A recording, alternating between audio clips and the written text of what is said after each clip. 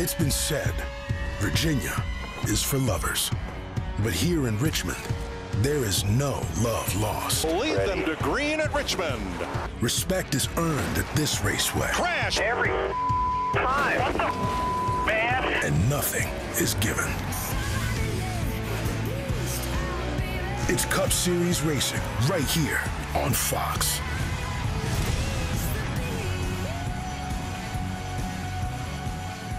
Welcome back to the Toyota Owners 400 from Richmond on Fox.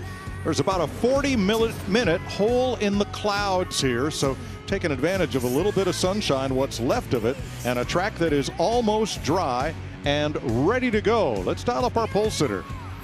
All right. Hey, Kyle Larson, it's Boyer and the boys up in the booth. You got us? Yeah, I got you.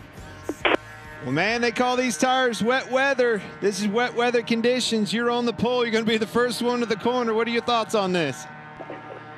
Yeah, I don't really know.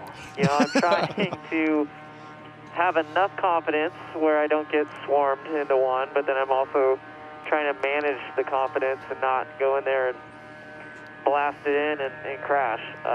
So I don't really know what to expect.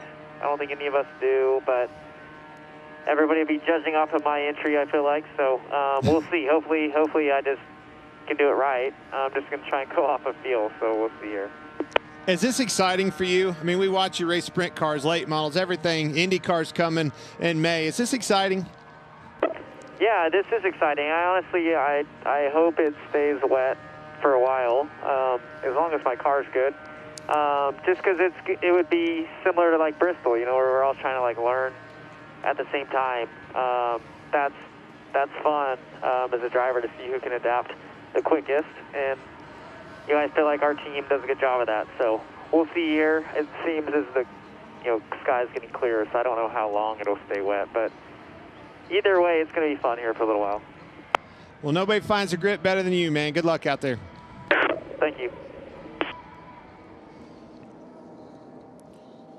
Nighttime on the way here at Richmond. A bit of beautiful sky there amidst all the clouds. So here's a look at tonight's Toyota Owners 400 starting grid. Kyle Larson on the pole for the second year in a row. His Hendrick Chevy teammate Chase Elliott alongside with his best start in over a year. Row 2 is Ross Chastain, who finished third in this race last year, and 2021 Richmond winner Alex Bowman. Row 3, Bubba Wallace led 80 laps at Richmond last July, and Todd Gilliland on his outside. Best career start position at a short track. Row number 4, Martin Truex Jr., a three-time Richmond winner, all those wins coming since 2019. And Ty Gibbs, currently on a 5-race top 10 streak. They're both in Joe Gibbs Toyotas. Row 5 is Austin Cindric for the second week, is the best qualifying Ford, and Joey Logano, two-time Richmond winner. Here's Jamie Little.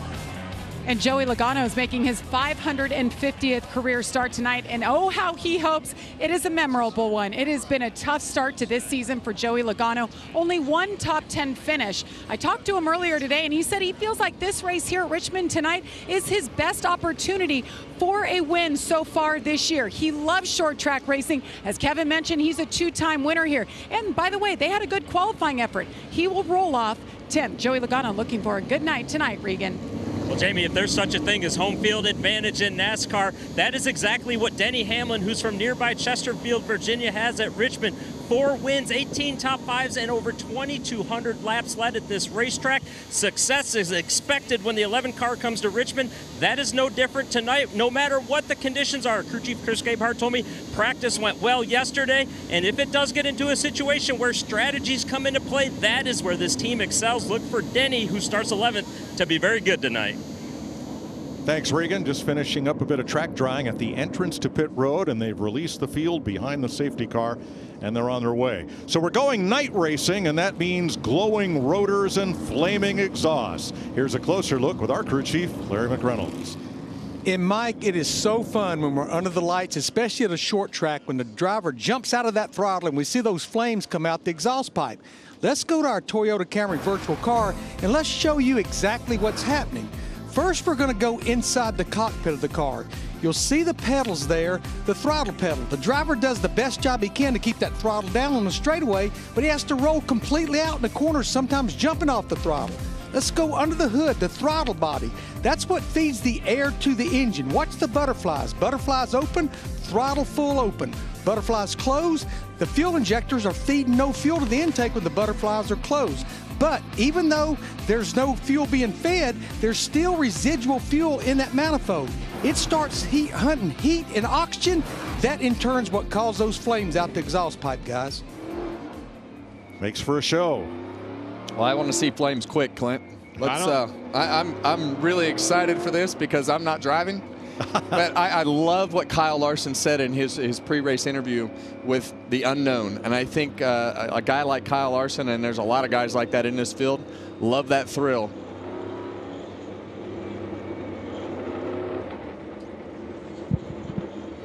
There's the Toyota Camry XSE that leads the field. All new for 2025. And in showrooms soon. 400 laps here on the 3/4 mile Richmond Raceway tonight. 3 stages, of course. 70, 160, and 170 laps to finish it off. The fuel window, well, that may not be of much consequence. Everybody's talking tires. They have 9 sets of new Goodyear slicks, or 8 sets new, plus the 1 set of scuffed carryovers for qualifying. But here they also have 4 sets of the Goodyear treaded, don't call them rain, call them wet weather tires. NASCAR says they won't have these cars racing in a full rainstorm, but if the track is wet, they will mandate putting those tires on. All the cars will come down in a non-competitive pit stop, put on the wet weather tires, and they will run them under the green flag. Kevin, let's peel back some layers on these tires. All right, wet weather tires. We saw this one other time on a circle track at Wilkesboro last year. You were in that car. We ran the heat races in wet weather conditions, almost identical to here. What are some of the challenges, not only as a driver finding the grip level, but the teams? Only 4 sets of these things. Well, that's the unknown. We don't really know what they're going to wear like when the track starts to dry out. That's going to be when the tires start to get eaten up. And as a driver, you got to take care of those tires. But the stagger, there's no stagger in these tires. So these drivers and crew chiefs all had the option to make what they would call qualifying impound adjustments on their car before they were able to go out on these wet weather tires to loosen the car up. Basically, you got to free the car up a certain amount in order to make that less staggered turn through the corners. So when this track starts to dry out, you have to be able to say, okay, how tight do I need to be? Because you have to go, because these rain tires will actually run faster than the slick tires when the track starts to dry out. Yeah, I think everybody's going to be very surprised on the speed, the grip level that these cars have. We saw it in Wilkesboro. The wear is going to be there, but you're talking, when you say less stagger, it's 1 1/8 inch, Larry told us, less stagger. That is a bunch. That's going to make all these cars extremely tighter, and they're made the adjustments. You said that. But I think some wear issues are going to come into play right here. You might see cars falling back and cars being able to drive up through the field that maybe couldn't have done that under normal conditions. Well, now let's talk about track surface. This track, the asphalt, has been here for a number of years, and down at the bottom of the corners, it's fairly well polished from all these cars running and running across it, where if you get up toward the wall in the corners where nobody runs when it's dry, the asphalt has a lot of tooth in it. And when the track's wet up there, it may have more grip. It may, and you're going to see these drivers move all around. But the one thing I will warn you of, all those paint stripes on the racetrack, stay off of those, Mike. They're slick when they're wet. Denny Hamlin told us that just a minute ago. And the other thing is, there's this big ground patch going into turn 1 that I don't think any of us know how slick it's going to be. If you need to drive straight over it, can you turn down into the corner, how slick the start-finish line is going to be. And these paint stripes all the way around the track. So these drivers are going to be hunting for grip. They're going to be feeling things out. How fast can they go? Now here's why we have not started the race. They are still using the jet dryers to dry pit road. The NASCAR track drying system, blowing air at the bottom of the track to just move that water up and away. Those vehicles have stopped and parked. All that's left are these 5 jet dryers that it looks like they're going to leave pit road here and head for home. Well, that's the tricky part of this whole scenario. As the track dries, pit road is still going to be wet, and we have to protect our pit crew members on pit road, because if we do have to come in and get into the pit boxes, we don't want the drivers being competitive, trying to gain an advantage and slide through the pit box and wipe a bunch of pit crew guys out and hurt them. So non-competitive pit stops while we're in the wet conditions, and when NASCAR deems that pit road is ready to be competitive, they will let everybody know. Larry Mack. Yeah, remember, pit road speed is 40 miles per hour, and the way they factor that is the size of the tire, the gearing, the miles per hour. These tires are a different size to a small degree than the slick tires. They just told Ross Chastain on your digital dash, go to page 9, because the stagger, the rollout on the wet tires is a little bit different. So page 9 will correct for the speeds on pit road for you. Page 9, Larry? Boy, when I was racing, we only had one page. Tack recall. All right, here's what Ty Gibbs has to say about the condition of the racetrack. NASCAR is curious what you think about the track. Wet and all. Yeah, let's go racing. Yes! I agree, Ty Gibbs. I love young drivers. What did you tell me a little bit ago about this scenario? You didn't really like it, did you? Well, I would love to watch it, but I was really nervous about everything that was happening at North Wilkesboro when we went through this condition, but it was really fun. And I had a lot more confidence in the wet weather tires after we got done at North Wilkesboro. I think every driver here saw that and wants to see what's going to happen here with a full damp racetrack. So at Wilkesboro, in that heat race, when the track was quite wet, they ran these wet weather tires. Daniel Suarez won it. The race was very competitive, and the lap times were faster than in the second heat when the track was drier. There's going to be one groove that drives really quick, but when that groove drives really quick and gains speed with those tires, the tires are going to wear out really quick. So we got to take care of those tires. We only have 4 sets. Here's a look at what happened on All-Star Weekend at North Wilkesboro last year. Yeah, North Wilkesboro had a very worn out surface, and we were all nervous going into the race, but this is why we're here right now with this condition to say, okay, we can do this, because we had that heat race where the track started damp. Nobody really knew what the wet weather tires were going to do in race conditions. We've tested it a few times with some sprinklers and things like that. They had a wet weather test a few months ago at Bristol in case it rained there, and here we are. So I think everybody's in a good position to go out and try this. Very important that this works. I mean, think of the time. This literally could make the difference in this event happening tonight here for us on Fox and not. This is a big moment in our sport, and something we haven't seen yet under points conditions. Now, NASCAR has the option to start this race under a green-yellow condition. That means we're counting laps, but we're not racing, and that is an option. They have chosen not to do that. They want to get the track as dry and as ready as possible. They've done that, and they're going to get 1 to go when they come around. Oh, man. I think these things are going to wear. When I look at this condition, you see it right there in Keselowski's onboard.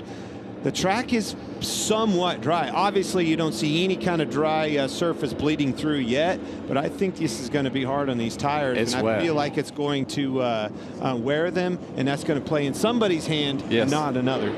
But I like what Kevin said. You're going to need to try to find grip when it's wet, and when that groove starts to dry, you're going to need to get away from there and try to preserve those tires. Boy, that's two different. I think you're going to see goals. what you haven't seen at Richmond. I think you're going to see the start of this thing 3, maybe even 4 wide. It's going to be wild. All right, it's the Toyota Owners 400. So the honorary starter is Brandon Cheatham. There he is, proud owner of a 2008 Toyota FJ Cruiser. Here's Bubba Wallace's radio. All right, team. Let's get to this first part like we talked about. Let's settle in, lock in, and execute all night. See you at the end of it. Thanks. Yeah, bye. We're with you. Damp track, wet weather tires. What will we see for 400 laps in Richmond? Let's find out. Green flag.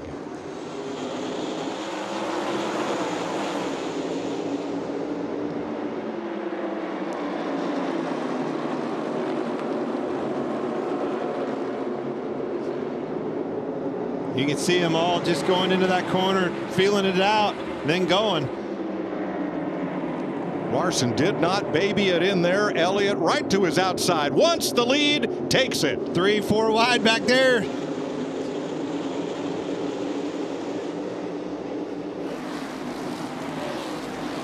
Well, now you're seeing these drivers learn every lap. Okay, that corner had this much grip. Now we're going to go to the next corner, push it a little bit harder, and we saw guys all the way up against the wall. And the best thing that I see right now is a very limited amount of spray, which is vision is everything that everybody was worried about.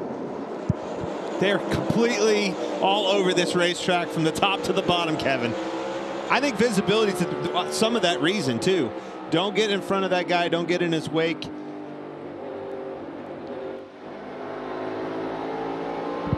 Still inside door. Top of 3 now. Third place, Bowman Gilliland up from 6th to challenge and take 3rd. Chase Elliott found the grip on that outside. Took the lead from Kyle Larson. This is a big weekend for Chase Elliott. I haven't seen him leading the field much lately. Here he is, Chase Elliott in his 9 car. How about you, Elliott fans? This is the highest he has started in a cup race in over a year. He's seen straddling that paint that you were talking about, Kevin. Yeah, and you see Kyle Larson feeling his way around. We don't expect him to take it easy, and that I think he was definitely in the hardest position to start this race, being the pole sitter, but he's definitely right on Chase's tail. They are almost scraping the wall in turn 2 in the middle and back of the pack as everybody looks for grip. And there's going to be some up top there where you don't usually run, where the track is dry. Well, and somebody's going to figure out a groove that really works and start making some time. And those spotters are going to call down to their drivers and say, hey, so-and-so is 2 grooves up. And right now you see Kyle Larson on the outside of Chase Elliott. Every lap, every corner is a learning experience. This reminds me of a dirt race, and you heard me say that to him on that radio.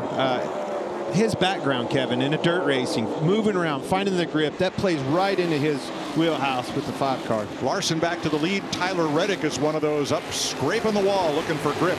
Another dirt racer. Yep. Knows how to move around and find that grip that works for him. Third place changes hands again. Bowman to the inside of Gilliland. Bowman back to 3rd. Justin Haley has gained 10 positions now. Josh Berry, Chase Briscoe, 9 each. Daniel Suarez, 8. Well, 2 of those 4, Haley and Briscoe, dirt racers again. Finding that comfort level with the grip, moving around on this racetrack. There you see Ty Gibbs all the way up in that top lane. This is fantastic. I've never seen cars all over the racetrack at Richmond like this. Yeah, and this is going to change the whole complexion of what happens later in this race. If it rains a little bit more, I think everybody knows now the spray wasn't too bad. So if it does start sprinkling a little bit, we'll have all the standing water knocked off the racetrack. But if it dries, that's really where it's going to change things. Going into 3, Bubba Wallace dropped underneath Ross Chastain, took a spot, and then took another one headed for turn number 1 on Todd Gilliland. Gilliland comes fighting back on the outside. Okay, we talked about who was moving up. Haley, Berry, Briscoe, Suarez, as you said, Mike. Who's off the pace? Kyle Busch in his 8 car. Hocevar down. Keselowski's down 4 positions. Well, Brad Keselowski is one of those drivers that we thought would be one of the favorites, and like you say, he's going backwards. He's probably a lot like me, not real comfortable in the rain conditions. Well, Kevin, you told me it goes back to that Sager conversation. Maybe overcompensated, freed the car up too much. Very possible, and that's the other thing that we're all going to learn as we go through this run is what's the fall off, what's the lap time, are they going to get better or worse, are the tires wearing out, what's it going to be? Elliott has dropped to 3rd. Bowman is 2nd. Elliott comes back for 2nd with Bubba Wallace closing in. Yeah, and we see Todd Gilliland right behind him in 4th place on the outside of Bubba Wallace. Great qualifying effort by Todd. What a great start to this 400 lapper. Well, I was really nervous going into that, Mike, of what was going to happen in turn 1, that it could just go sideways in a big hurry. But, man, these guys did a great job, and that was awesome. So were they. Yeah. You heard that in Kyle Larson's voice. You don't get that very often with that boy. 13 laps complete. Kyle Larson and Chase Elliott have traded the lead back and forth.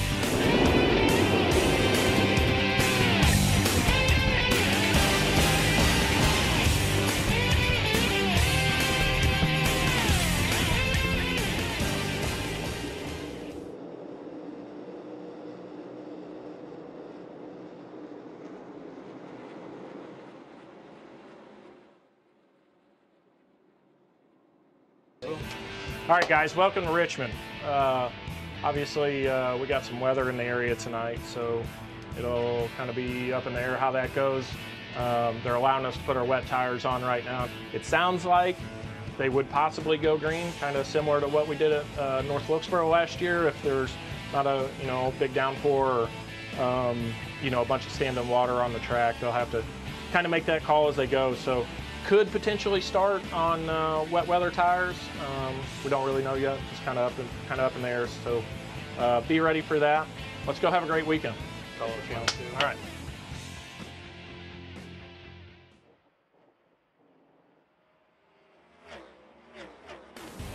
NASCAR on Fox is sponsored by Progressive Insurance.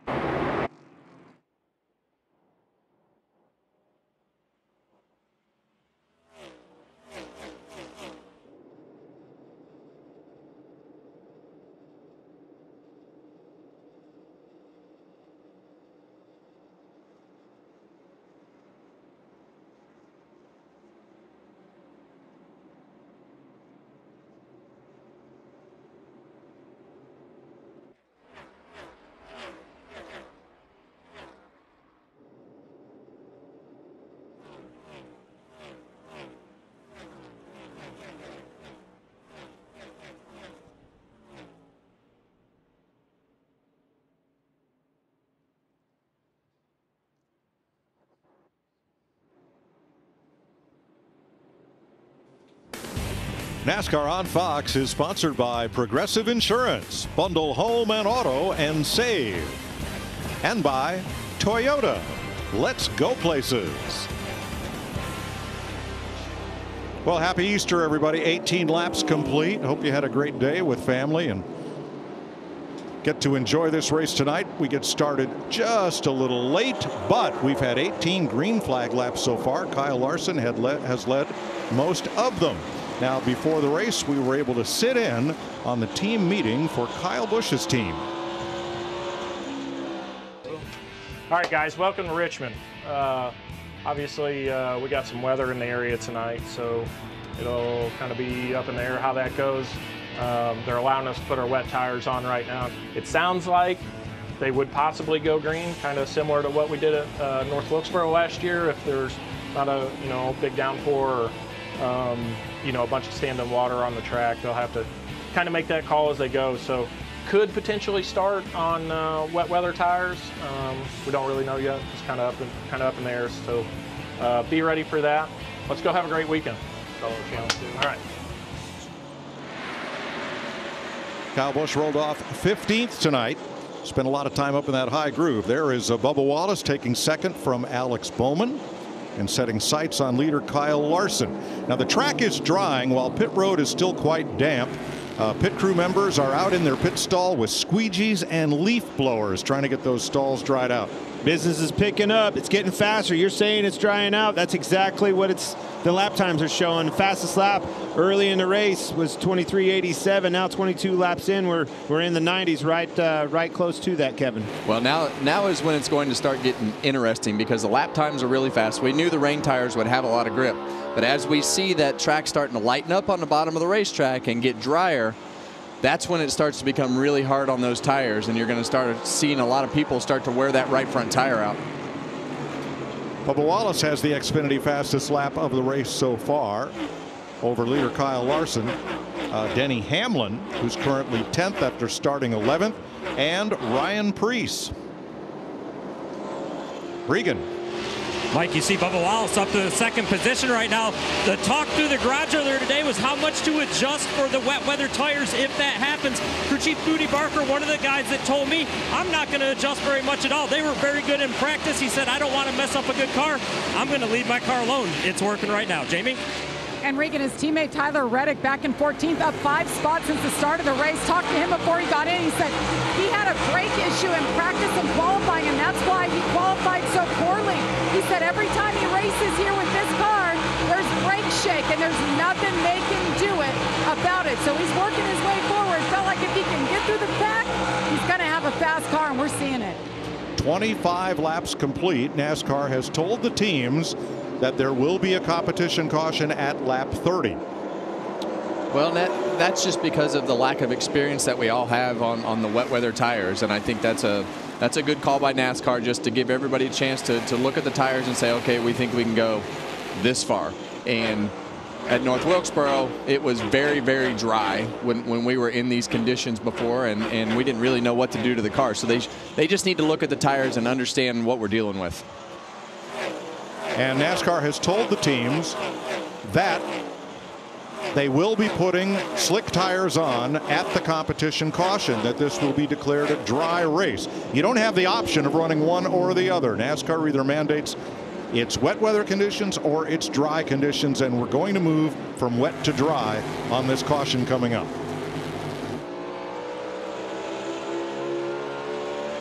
Well, it's certainly dry and fast. I mean, there's no question about that. You can see it right there in the preferred groove on the bottom. Actually, the bottom two grooves right there, you can see light gray coming through pretty good.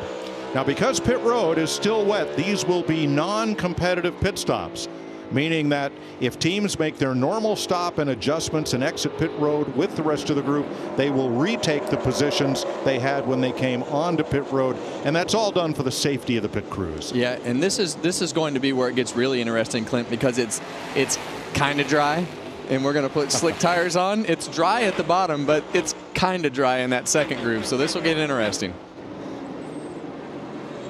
Chastain coming up, knocking on the door. Those Hendrick drivers running side by side, looking to pounce on both of them. Battle for third. And there's the caution. Whew. Take a breath and we'll take a break. We got 30 laps in to the Toyota Owners 400 in Richmond on wet weather tires, and now we will switch to dries.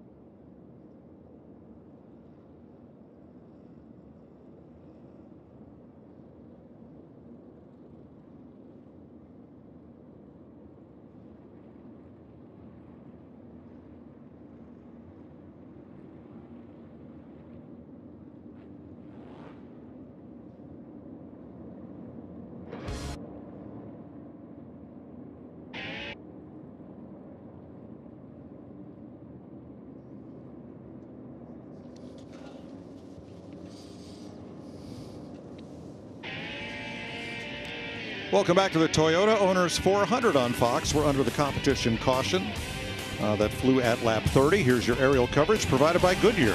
Powering the race from green to checkered flag and every mile in between. Goodyear. More driven. Down to pit road, Jamie Little.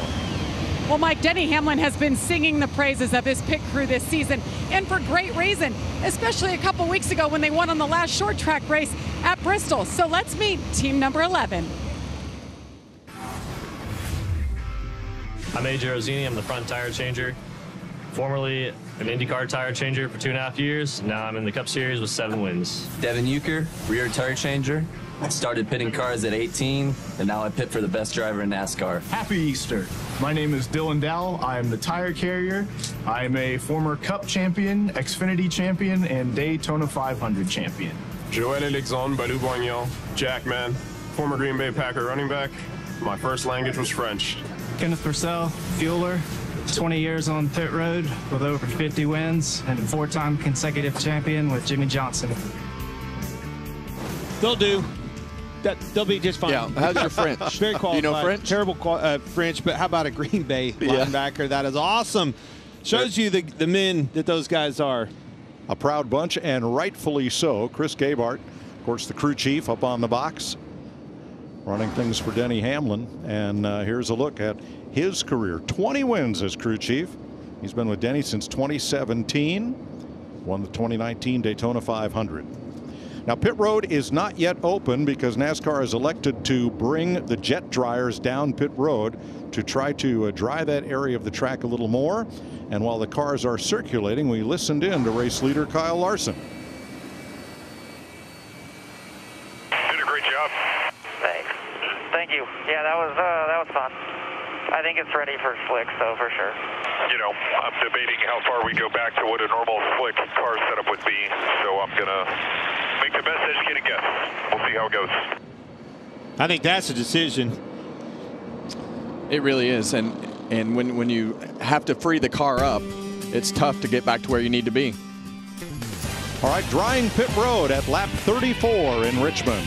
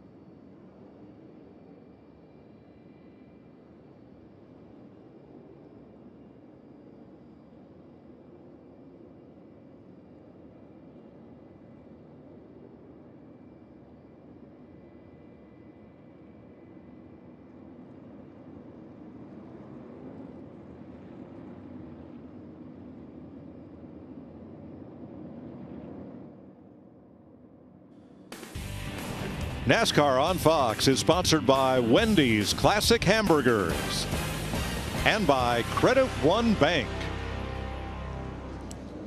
A look at NASCAR's most recent Easter Sunday winners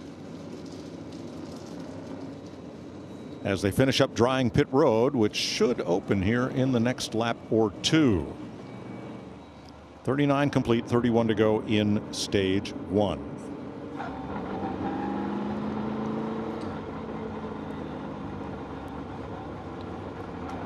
Well, I think that opens up a lot of doors for us as we go forward in the future. Great job by NASCAR getting this race started. Spray was a perfect amount when we started this race. It got our track to a racing condition a lot faster. Absolutely. And I think the next time we have these rain situations, we know that we can go in exactly what we did, probably a little wetter. Now we're going to have non-competitive pit stops for this first round of stops.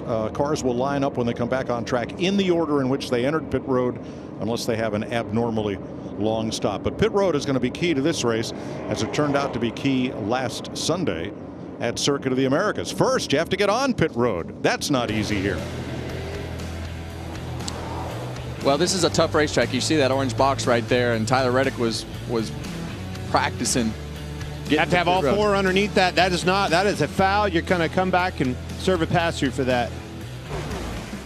And once you're on it, you have some hot spots on this pit road. Well, you have the curved corners, and coming out of the curves and going into the curves. In section 9 there, you have the start-finish line, or a section that's a little bit shorter that reads a little bit different on the speed. So which means speed up, slow down, speed up, slow down. Which one is it? Very challenging. It gets very, very confusing as a driver, and you have to have very good markers to know where you need to go up in speed and where you need to go down in speed. Pit penalties last year, 11 in this race, 7 in the summer race, as pit road is now open.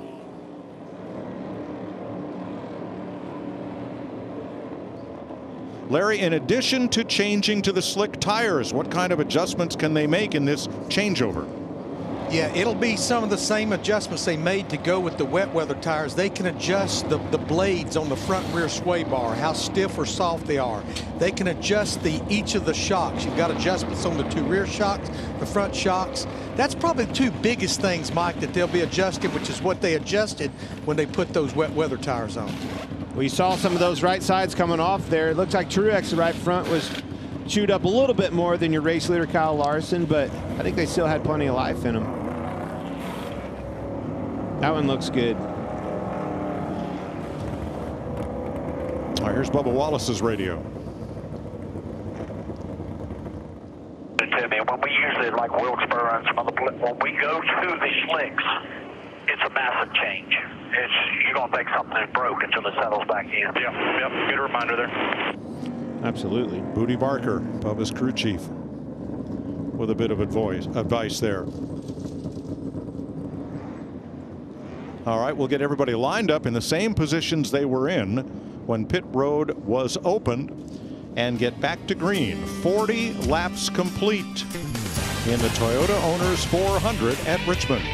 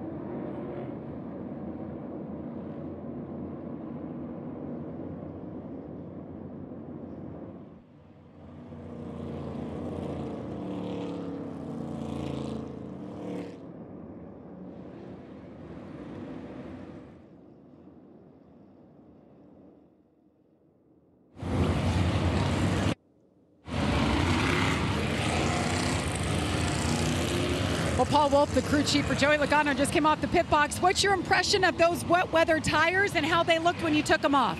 Yeah, I mean, ours didn't look terrible. I mean, you saw a few guys, our teammates there, got really tight and fell off, so I wasn't sure what they were going to look like. We just don't have a lot of experience, right, doing this. And, you know, we made some adjustments to start the race, kind of anticipating what it would drive like with those tires. Seemed like we were reasonable. We're able to kind of hold our track position, gain a few, and now we'll see what we're like when we get back on the slicks here. All right, good luck. Thanks.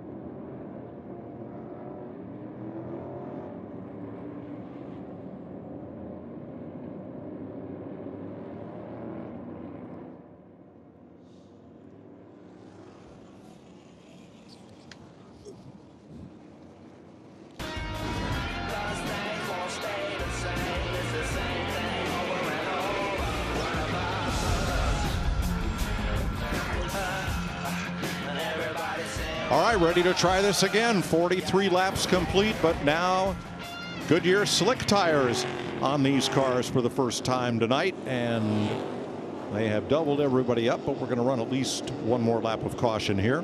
Let's check in with Jamie Little. Paul Wolf, the crew chief for Joey Logano, just came off the pit box. What's your impression of those wet weather tires and how they looked when you took them off? Yeah, I mean, ours didn't look terrible. I mean, you saw a few guys, our teammates there got really tight and fell off, so I wasn't sure what they were going to look like. We just don't have a lot of experience, right, doing this. And, you know, we made some adjustments to start the race, kind of anticipating what it would drive like with those tires. Seemed like we were reasonable. We're able to kind of hold our track position, gain a few, and now we'll see what we're like when we get back on the slicks here. All right, good luck. Thanks. Paul Wolf, a former driver in the Busch North Series, then came to Team Penske as crew chief for Joey Logano since 2020. 2 Cup championships and an Xfinity Series championship. Regan on tires. Well, Mike, just for a reference, you look at the right front tire that just came off of Denny Hamlin's car. This tire looks pretty good. The outer edge just a little bit worn on the front edges of this tire. As a comparison, this is what the new tires looks like. Not too bad for the first go of it here at Richmond. Not bad at all. Now NASCAR under caution. They're going to pick up the pace here, run a couple of laps just to make sure everybody is up to speed on running on slick tires here, with the track still, I'd say, not 100% dry, but nearly there.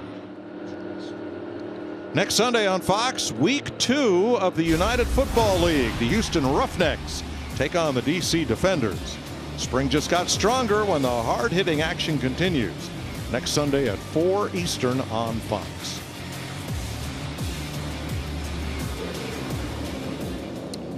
Yeah, for me, guys, this was always the part that I was never comfortable with on slick tires, when you have the light gray color on the bottom of the racetrack and you have the somewhat still looks wet from the second groove up. And if you look right there on the inside groove, it's the light gray where it's dry. That outside, like you said, not so much.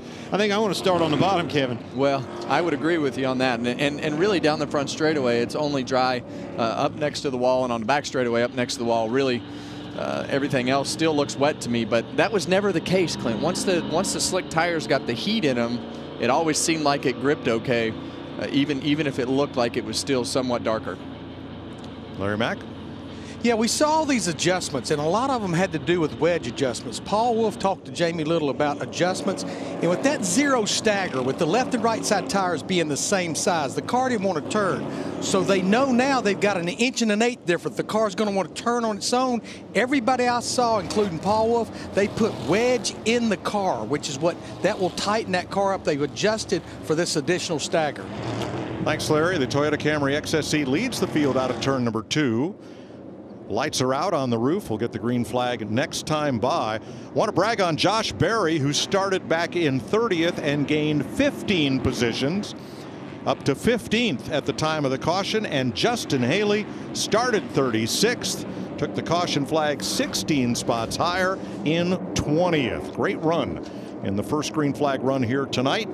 Let's get back to green.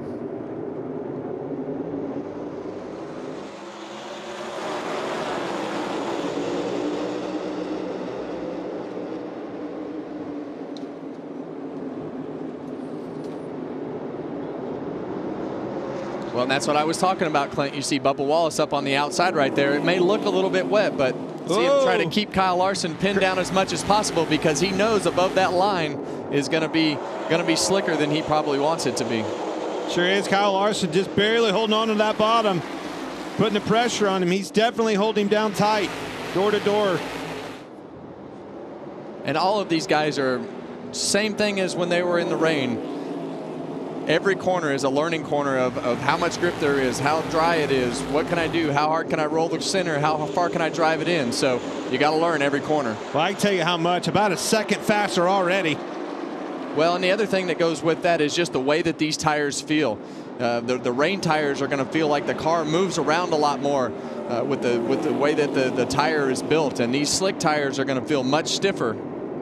Look at these two leaders, neither one willing to give. Each one wants the benefit of clean air that comes from being out front, and they are still almost welded together side by side. Okay, hard to be that Kyle Larson on the inside, especially as tight as he's holding him on the entrance of the corner. It's exactly what Bubba's supposed to do, but Kevin, you've told us before, loose in is a hard thing, very challenging for this racetrack, and with that car on your outside, makes you loose. This next gen car is not as sensitive to that as the old car was, but the thing that I noticed, Clint, is Kyle Larson is having to go down the bottom of the straightaway where it's wetter getting into the corner than it is on the outside, and Bubba fights the opposite in the corners, with the wet part being the second groove up.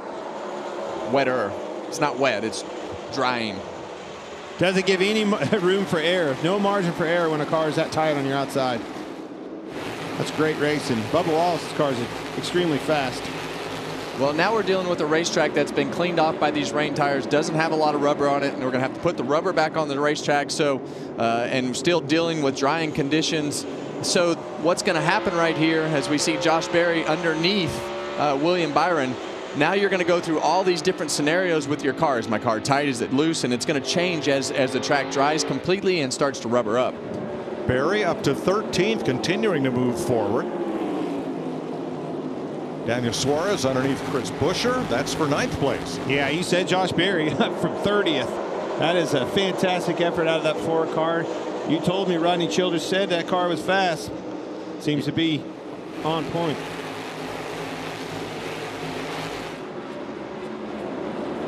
Well, the other thing that we don't really know what we're dealing with as we watch Josh Berry continue to go forward is what this racetrack is going to be like at night. We've never raced this next gen car here in complete night conditions, let alone starting in the wet. Well, one thing it did do is make these cars faster. Larson just 2 laps ago ran faster than he did for his pole effort yesterday. Martin Truex up 3 spots since the restart with his success at Richmond. Martin is tonight's guaranteed fit, sponsored by eBay Motors. Winner of 3 of the last 9 here, and finishing top 10 in 9 of the last 10. Martin Truex headed for the front in 4th. Well, this is a Martin Truex style of racetrack. I think with the tire wear and the fall off as this race goes, you know, Martin will just keep himself in contention and grind away as we go through the night.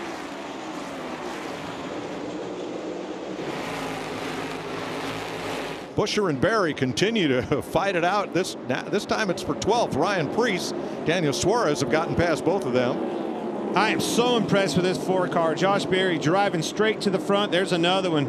Passing a guy like Chris Buescher. Man, he's laying some lap times down, sorry. Chris Buescher, previous winner here. We expect him to run well tonight. Another guy we expect to to run well tonight are both of these guys, actually. Chase Elliott needs a good run. Joey Logano needs a good run. And we have pinned this as a very important night for Joey Logano. We know this is a great racetrack for him. They've had great results, and we need to see this Ford run faster. And if they don't do that here, we know we've got big problems as we go forward. But so far, so good for Joey. Todd Gilliland, the leading Ford, in 5th. Logano is 6th. Here, Joey shifting down the back straightaway, back to downshifting right on the bottom of the racetrack. 1 top 10 finish in 6 starts. Average of 23rd. Yeah, you know, they've qualified well. They've put themselves in position to have great starting spots and track position at the beginning of the races. But aside from Daytona and Atlanta, when the green flags have dropped everywhere else, it has just been go backwards. We're inside of 10 to go in this stage, coming up on 8 to go here. Man, it's going fast. Well, there's been a lot that's happened in this first stage, Clint. Kyle Busch back in 27th, running right about where he restarted. The Rebel Bourbon on board.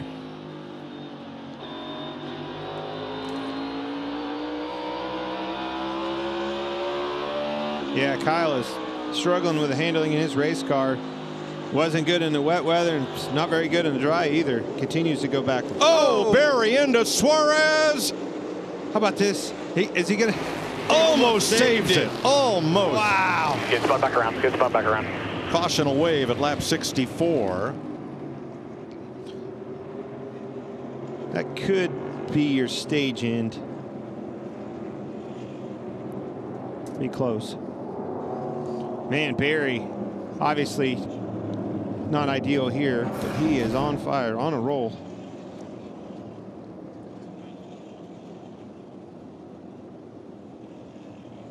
You can see him lift out of the gas. He's pretty high up on the corner. This unfortunately got in the back of him.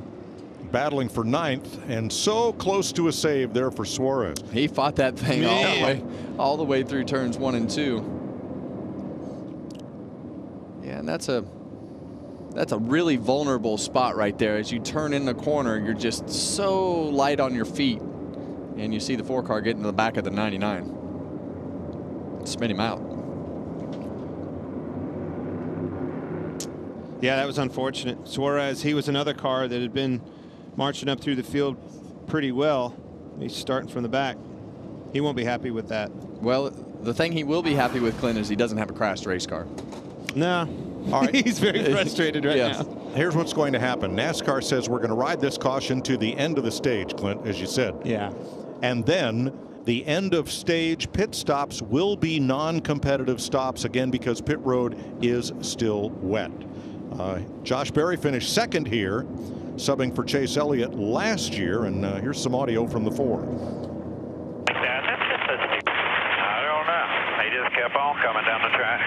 He makes the decision to cut me off in the hill. It's all good. Started 30th, folks, all the way up to 9th. All right, we're going to run out these caution laps to the end of stage 1, which will be won by Kyle Larson. So we'll step aside. Josh Berry, Daniel Suarez, contact, bringing out the 2nd caution flag of the night.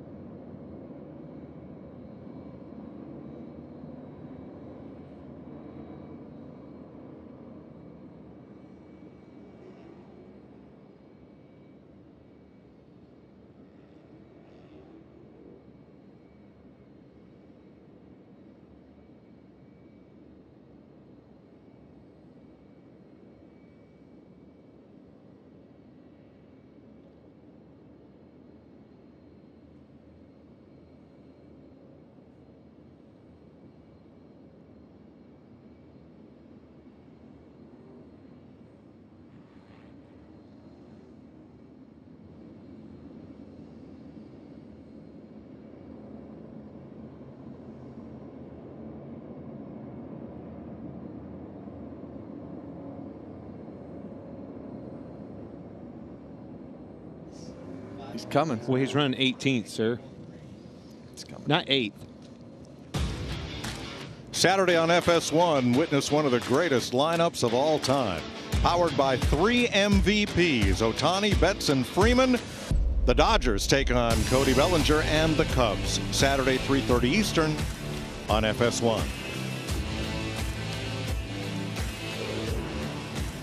So NASCAR's called an audible. They are running the track drying equipment, the jet dryers, down pit road once again.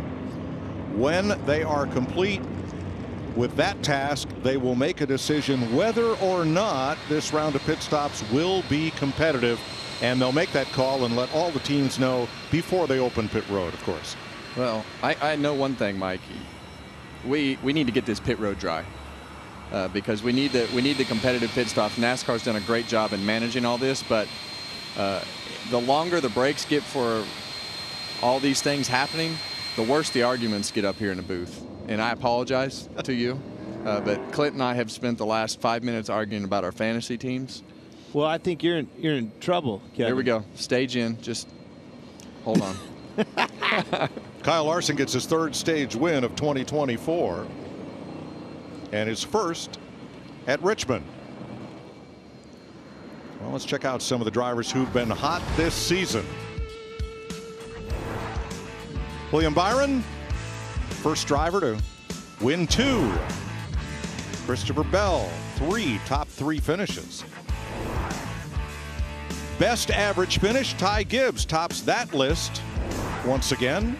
And Denny Hamlin is the only driver to lead in every race. All right, fellas, how many of those, including Martin Truex Jr., the point racer, point leader, are on your fantasy teams this week?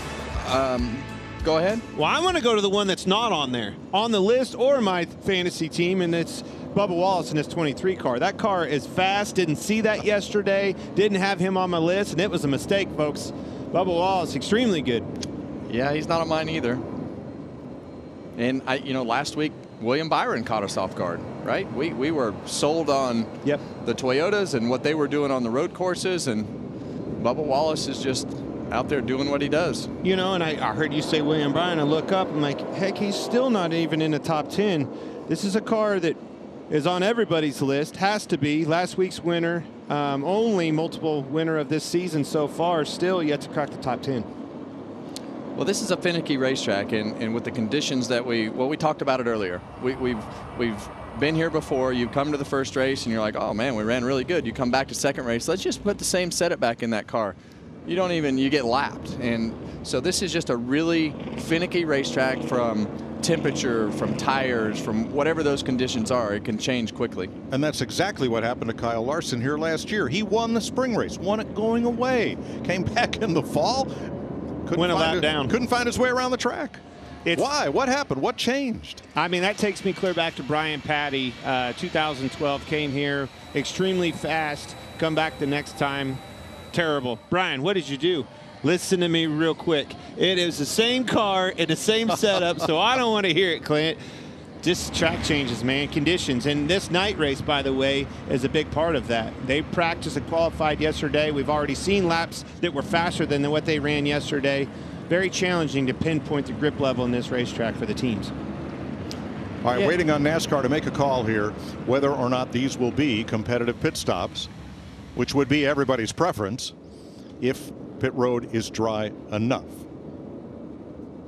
And we will have competitive pit stops, and let's introduce you to Chase Elliott's crew before they go to work. Nick Odell, front tire changer. I've been in the sport for 22 years as a tire changer, and I have over 150 wins in NASCAR's top 3 series. Chad Averett, rear tire changer. 18 years in the sport, 2020 champion, father to the 2 coolest little dudes I know, Connor and Colton. Jared Erstheimer, carrier. From Omaha, Nebraska, been with Chase since he's at Junior Motorsports. TJ Simke, Jackman, 2020 Cup Series champion, 2021 Mechanics Wear, most valuable pit crew. John Giannato, gas man, been with Chase Elliott since his rookie campaign. Guinness World Book record fueler for most vehicles refueled in an hour. Alan Gustafson from Ormond Beach, Florida, is the crew chief. 38 wins. Championship with Chase Elliott. Began as crew chief with Kyle Busch. back in 2005. Let's have a look at pit crew rankings this year. Average 4-tire stop time, dominated by the top teams, and note Chase Briscoe's team up there in third spot amongst all of the Penske, Hendrick, and Gibbs teams. Well, we make a big deal out of this because it is a big deal. You got to have good pit stops. You got to do everything right on pit road if you're going to win these races. All right, competitive pit stops for the first time tonight. Kyle Larson leads them onto pit road. Here's Jamie. And Joey Logano has made up 5 positions since the start of the race. Just a little bit tight center. He wants some help with that as his team goes to work. The 19, Martin Truex Jr., pretty happy overall. Has a little bit of brake shake, but overall he's happy with the balance of the 19, Regan. Chase Elliott, we just met his team a moment ago. His car right now is surprisingly lazy with the front. That means the front tires aren't working as good as he wants to through the middle. And the 5 car of your leader, Kyle Larson, the entry is okay for him. The middle is too tight.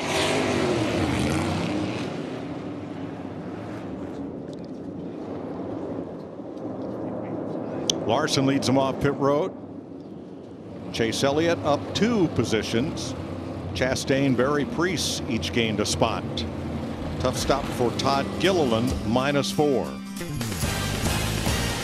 Getting ready for stage 2.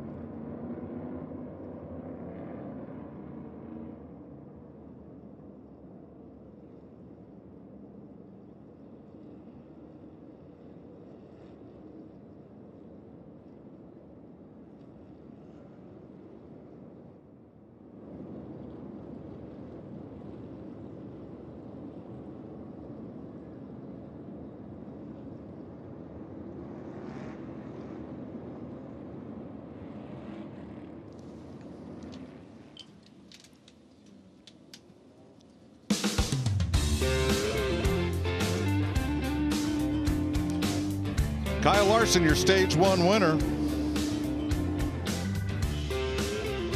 Also first off pit road. So here are the points earned in stage 1. Wallace, Bowman, Truex, Logano, Gilliland, Elliott, Chastain, Berry, and Preece. One to go. I look at that and I see Kyle Larson and Cliff Daniels and his team have done a great job with rain tires and slick tires and keeping that car up front and qualifying on a pole. And Kyle Larson, yeah, he's him. Everybody wants to be him. Yeah, you're right. I wish I could go that fast all the time in anything I drove. Well, you were pretty good at it, Kev. Well, come on. They asked him the other day about his reaction to having the new short track package under the car. He goes, oh. I forgot. I forgot about that. Yeah. It doesn't even get matter. in the car, drive, and by win. the way, have you ever seen me drive dirt? Actually, it was pretty bad. I was your owner. Yeah, it was terrible. All right, stage 2. Larson Wallace back to green. Whoa, Bubba Wallace got loose under throttle. Gets back to his outside, though. Yeah, we saw this last time, Clint. We saw Bubba Wallace be right on the side of Kyle Larson. I think Kyle Larson has a little better idea of where the grip level is this time, but Bubba Wallace fights back on the outside. Gonna think better of it and go to the bottom. Maybe a crossover, almost there. Well, I think you got to be really careful about using up your tires on the restarts. We're back to dry racetrack, and this racetrack is going to settle in, and we're going to see a typical Richmond race as we get 2.5, 3 grooves that we see dry in the corners right there. But these restarts can be tough on the tires. Well, and that was always the balance for me. To be good here, you need to be good on a long run. What's that mean? You need to be loose and free on a short run. Barry continued to impress. All the way from the trunk. 30th to 6th, folks.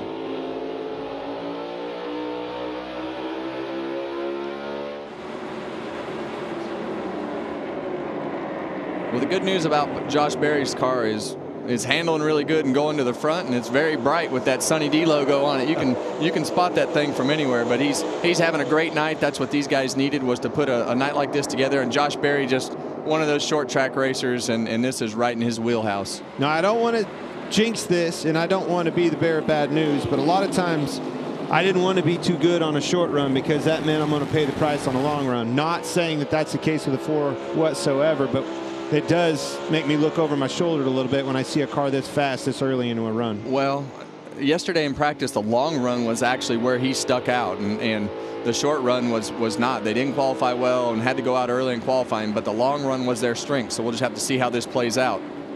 Byron and Reddick, this is for 15th.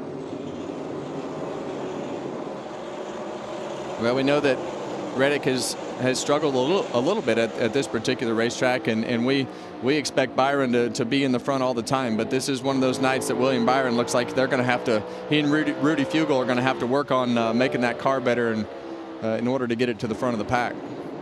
Well, certainly clean up the mistakes. See Barry picking off another one, Bowman to 4th place. But another one I saw back there as well was Christopher Bell. He's finally gotten pointed in the right direction, liking what he sees out of his race car, making some moves. Bell with the Toyota owners. Cam? Needing these 2 teammates in front of him, Priest, Gregson, to get it sorted out. Get it sorted out, boys. Get back single file so I can try to make a move on you. Bell restarted 15th. He's up to 12th.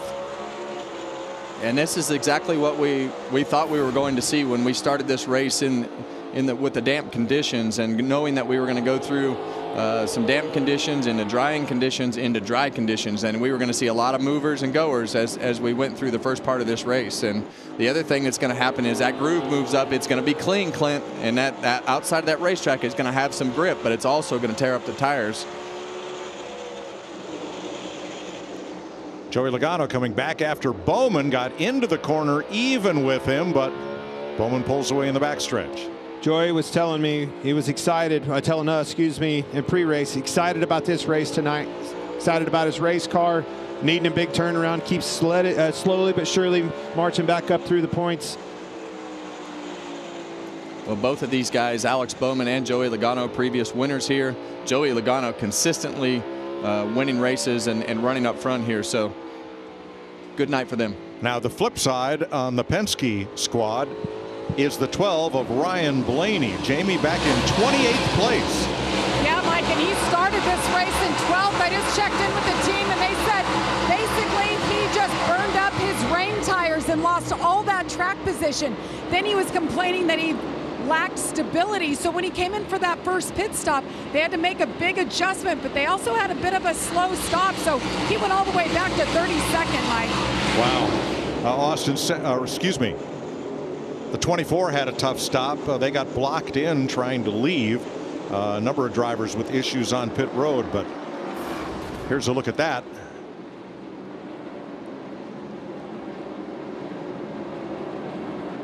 Byron tries to exit. Oh, can't get there. Chase Briscoe. Yeah, and these cars are really tough to turn on pit road. They don't turn very sharp. It's just the turning radius when you're going slow is definitely not good. It makes it hard to get in and out of the pit stalls. Deep breaths, okay? Deep breath, long ways to go. Yeah, 10-4. I can't get around them. Like, I'm blocked out with the wheel and spun the tires. Yeah, well, you gotta get slow. Even if we gotta give it up, it's gonna be easier than backing up. So slow down coming in, stop on the sign. And that's tough here because the pit boxes are short. There's a lot of cars still on the lead lap, and what they're telling him is you got to stop shorter because you know that he's going to come around you and be in his pit stall when you go to leave. So you got to leave yourself angled, go slower in the pit box, stop further back in the pit stocks, and be angled to be able to get out of the pit box because you know the car is not going to turn that sharp. Set yourself up for the exit. That's right. Give up a little on entry, get the car positioned correctly, and it'll save us time in the long run.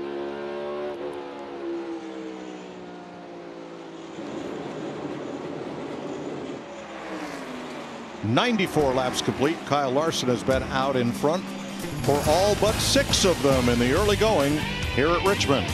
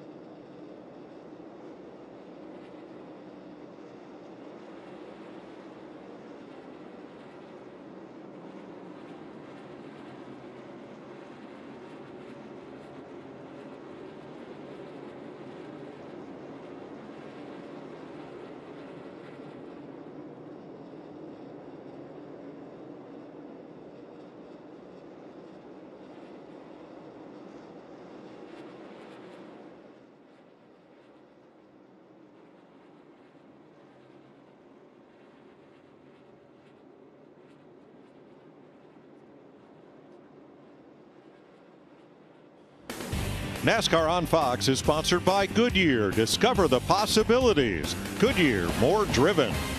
And by Verizon Frontline, built for 5G, built for first responders. 101 laps complete. We continue under green. Kyle Larson continuing to lead. He has never lost here after leading at least 50 laps. 2 for 2. He's been out in front for 96 of them so far. I am so impressed with Josh Berry. This 4 car, just what an impressive run so far. You can almost feel the pressure coming off of that driver inside that car. Rodney Childress and company on the box. Man, they needed this. This is what they longed for. How about Joey Logano going after Bubba Wallace for 4th? There we go. We see the rotors glowing on Bubba Wallace's car. Those are always some of the things that I love about Richmond, being able to see those rotors glow and the flames coming out of the pipes. Tells me that car's not rolling the middle. He's having to drag the brake a little bit longer. Probably he's tight.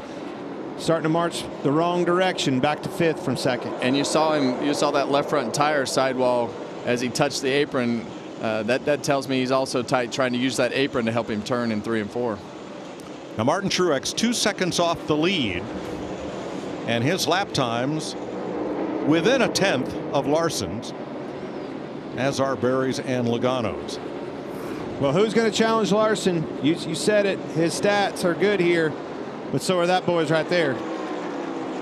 If anybody can contend, it can be that Gibbs bunch with Martin Truex Jr. behind the wheel. Larry Mack. Yeah, y'all were talking about the rotors glowing on the 23 car. A lot of the Toyotas, when we were on the wet weather tires, were complaining about brake shake, and that means they probably were not getting enough heat in them. They had them cut their fans off.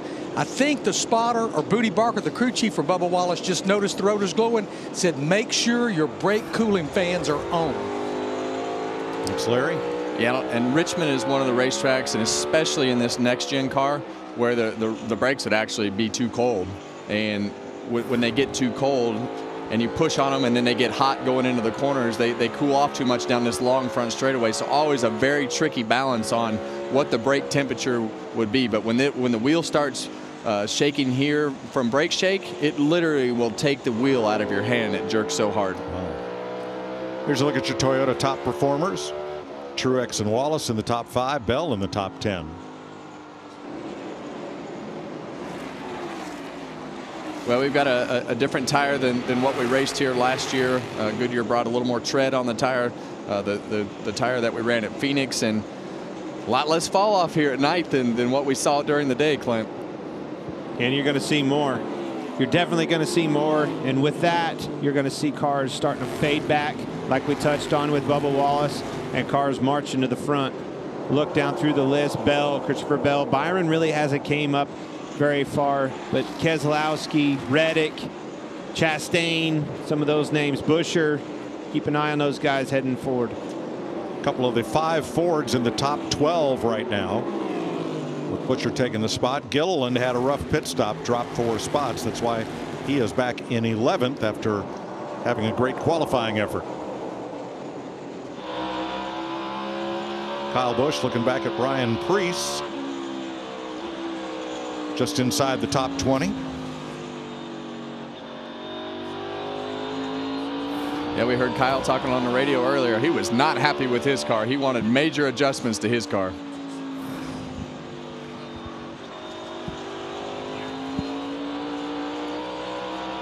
See the Rebel Bourbon onboard camera there with Kyle Busch. Stenhouse and Hocevar. This is back at 25th. About 17 seconds off the lead, and Blaney right with them.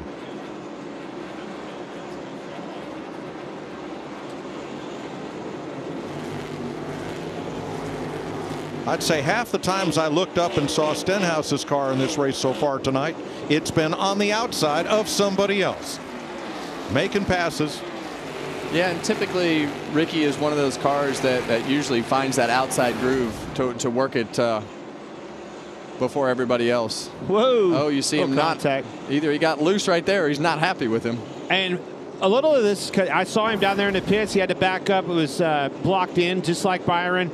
So he lost some spots on pit road. But this is a good racetrack for Ricky Stenhouse. He likes Richmond, and the things that you're talking about, his maneuverability and ability to be able to run that outside and do crossovers and things like that make him pass, a lot of cars here.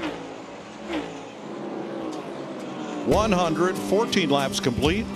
Kyle Larson leading Martin Truex by 1.9 seconds.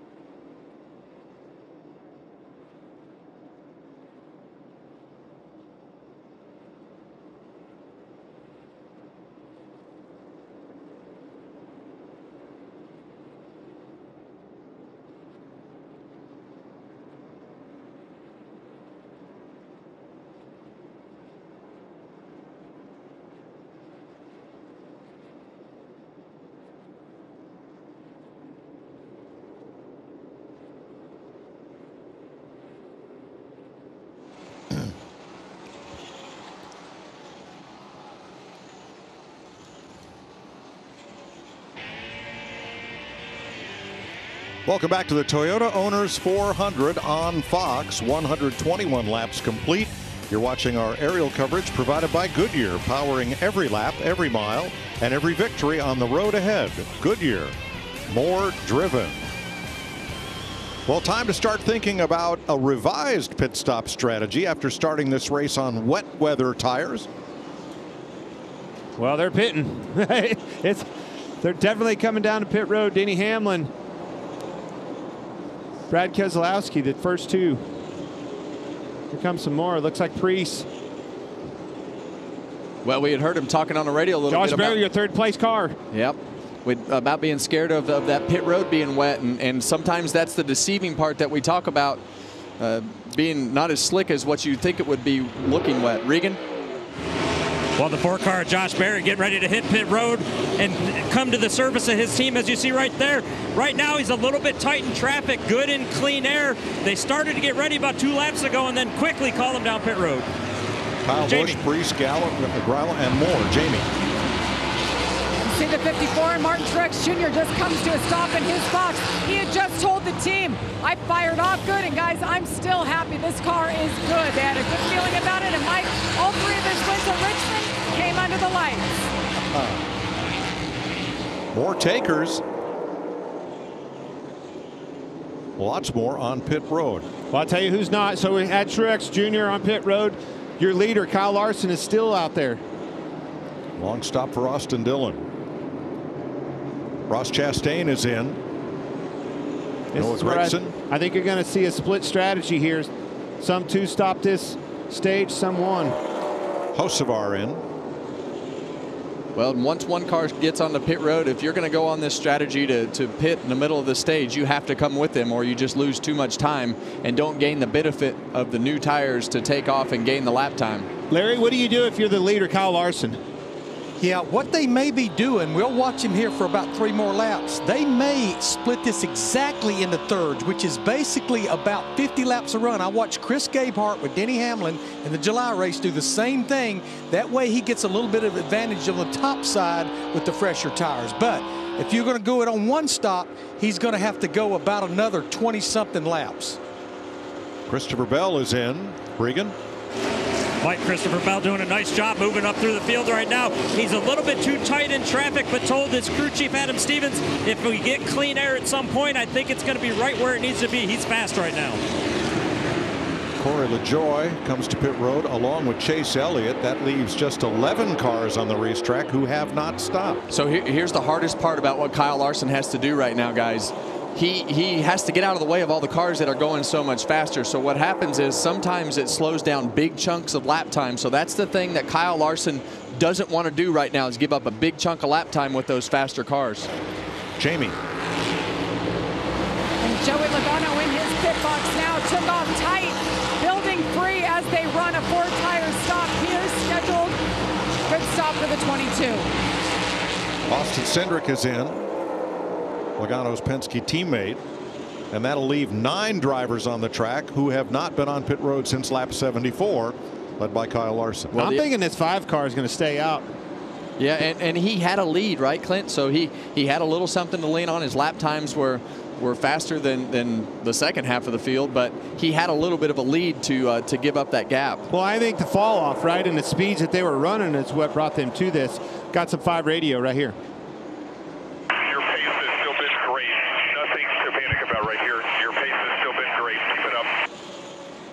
Ryan Blaney in.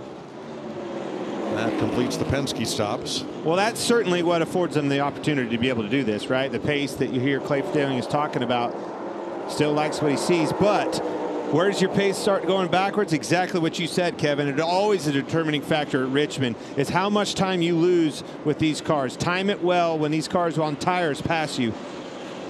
There's Martin Truex on fresh tires. Now, he was 0.6 of a second behind Larson when the cycle started. Ricky Stenhouse in and out. That leaves 7 cars on the racetrack. But that's just by yourself. It's the time that you lose with these cars passing you. You see him right there. Lost another 3 tenths. Exactly. Look at the time that he lost right there. 3 tenths. Sometimes it can be as much as a second. Have to be very careful in the timing in these cars passing you. Larry Mack. Yeah, Bubba Wallace in that 23 car running second. They told him 2 laps ago, give me 19 more. So he will split this stage in half, doing a one-stop race, 75 laps or one-stop stage, 75 and then 75. Wow. Well, now these cars passing Kyle Larson are not for position. They are unlapping themselves after making green flag stops. Whoa. Whoa. Oh, man. Well, getting into turn 3 and you have all these different speeds of all the cars. Bubba Wallace kind of holding that group up with all these guys coming through. But getting into 3, you have that crown in the racetrack and it's flat right there and it's really easy to lock up that left front tire. But thing I want to talk about, Clint, and we saw this the opposite with Martin Truex when he got behind Kyle Larson. He lost a bunch of time and couldn't go anywhere. And it works both ways with the slow cars and the fast cars. All depends on how you catch that traffic. Well, I think it's important. I mean, obviously, you see it on the pylon there, but Larson's not the only one in this. Bubba Wallace, we just covered it. His teammate Bowman, Gilliland, Suarez, Truex. The first car is actually on the other strategy. So 7 cars have not made this stop. Larson, Wallace, Bowman, Gilliland, the first 4, plus Suarez and Haley, 6th and 7th, and Ty Dillon 1 lap down. And sometimes you do all this strategy and you come back out on the racetrack, the guy who only pits once and the guy who pit twice, they wind up just right in the same spot. So you never know where it's all going to fall until it all plays out.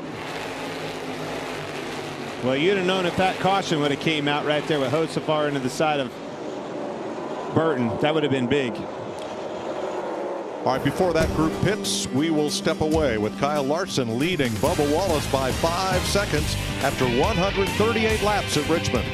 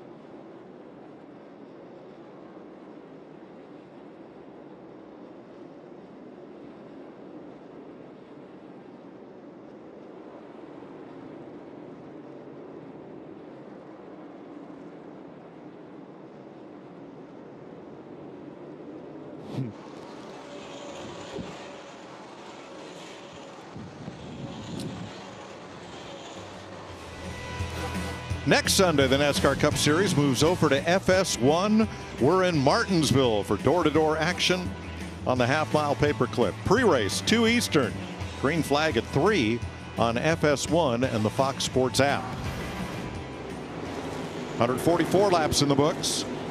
And Larson has increased his lead over Bubba Wallace by a second, but he is losing a lot of valuable time to the drivers who stopped back at lap 123, 124. He is, and Bubba lost a lot the lap before. It all depends on, like we were talking earlier. See, he's getting out of the way. His angle's off, getting in the corner. So it's all about minimizing the time lost.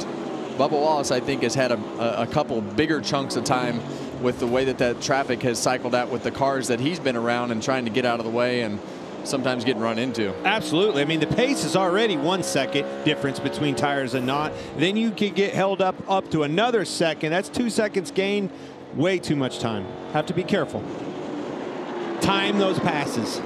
And for me, I always wanted to be on the Martin Truex Jr. strategy. Put the tires on my car and just let me be on offense, go forward. I hated when they would put me out there and leave me on the other strategy and I'm in the way. I just felt like I lost more time, and it definitely wasn't as much fun. Well, from here, in this vantage point, being a fan, I love it. I love both aspects of that. The strategy game. See how it plays out. 5th place, Josh Berry. On newer tires, Todd Gilliland has not made his green flag stop yet. He's 6th. But Truex made his stop, got back on the lead lap. So did Josh Berry, Logano, Bell, Buescher, Keselowski. 1 lap down. First car 1 lap down is Keselowski.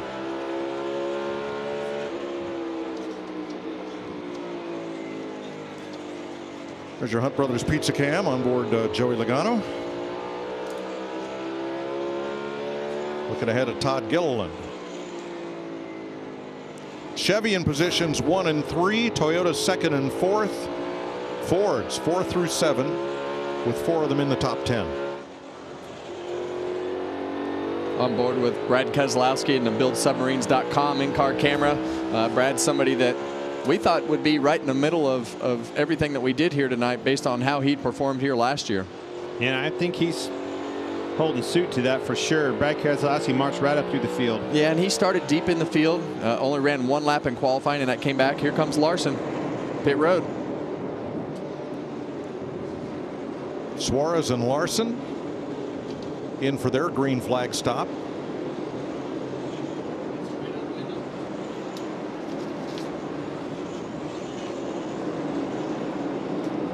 And Bubba Wallace will take over the lead. Here's Regan. Like Kyle Larson's been very quiet on the radio, hasn't said a word this entire run, but has been getting coached up the entire time by Cliff Daniels on where he needed to be lap time wise. They continue to tell him, you're doing exactly what you need to do. He was managing lap time as he ran. Jamie. And Todd Gilliland having a great night. Started 6th, his 2nd best of the year. Tight through the center, free up, but he kept it in the top 5 for most of this race, Regan.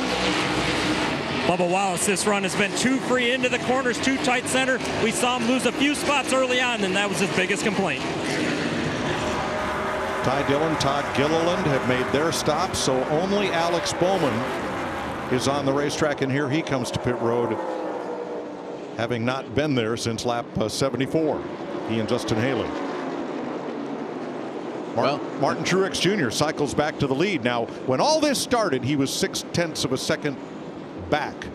Truex was to Kyle Larson when pit stops began. Well, now it's going to flop. Now Martin Truex is going to be running slower, and Larson is going to run this run out, what we believe, all the way to the end. And we see Alex Bowman on pit road with pit crew hopping around with some trouble. Regan. Well, you guys saw right there a little bit of trouble with the right rear. The Jackman actually had to go back to the other side. That'll cost him some time for Alex Bowman. Justin Haley, the final car to pit in this green flag sequence. Well, you said it'll flop, Kevin. I heard you were talking about Larson and Truex right there. Will for now. The problem is we've got 75 to go in this stage. It's going to be a while before we figure out which one of these scenarios work the best. And those 2 cars are going to be able to show it. That's where you're going to see it. Who played the cards right?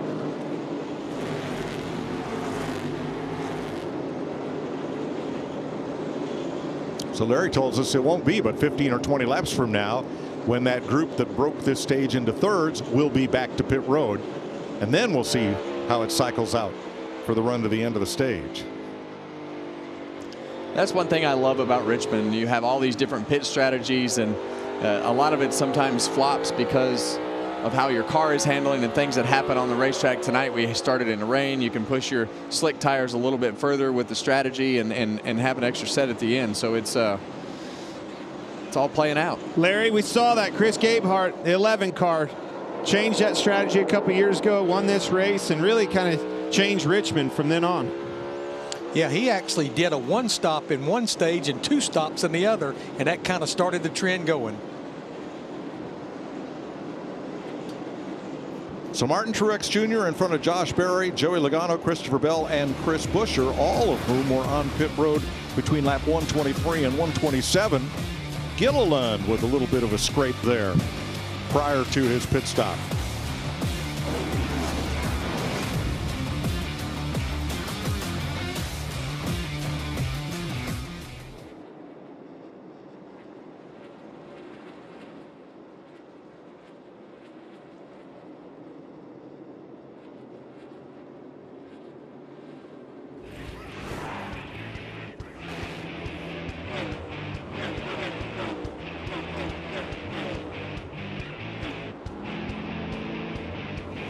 Between those tires and keep off the a lot harder.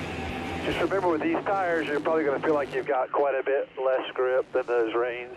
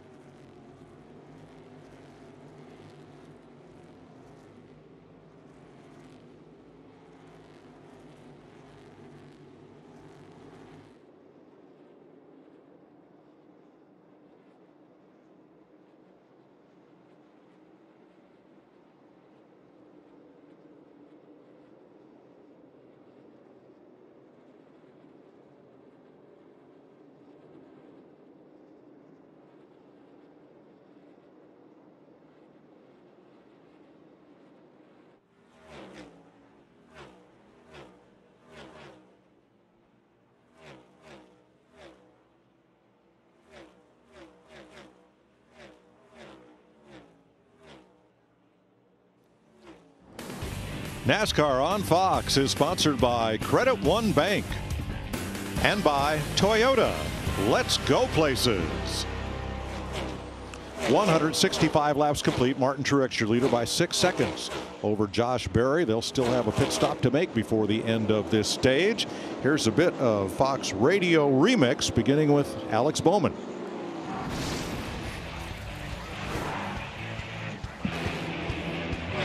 Straight and smooth here. Those launches are good. No clue where these tires are going, so just take care of your stuff. Just remember, it'll be a massive change in grip level between those tires and keep off the a lot harder. Just remember, with these tires, you're probably going to feel like you've got quite a bit less grip than those reins.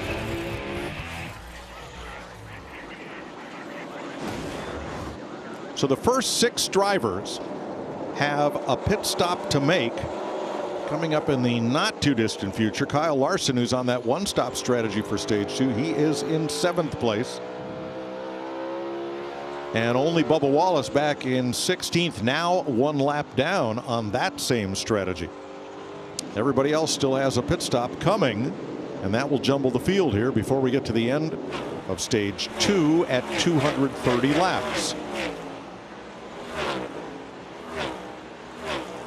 Well, there's a lot to that, where they came in before the pit and where they're currently running. So it's definitely a cycle of strategies and everything to go through as to which strategy you're on. But we know one thing: this 5 car is fast, and he could probably be on either strategy. Well, I think that's the key. Just don't beat yourself, right? Don't put yourself in a situation where it can, take that out of our control. But I think that the pace is there. Certainly, Cliff Daniels thought the pace was there. Caution. Tell you what's there is a caution. Caution at lap 170, and this is the 3rd caution of the night.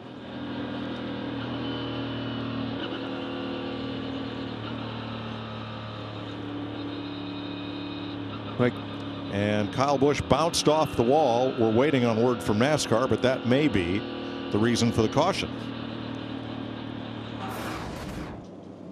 way up out of the groove. You see him heading north. Man, it's almost like a brake issue or maybe a right front down, Kevin?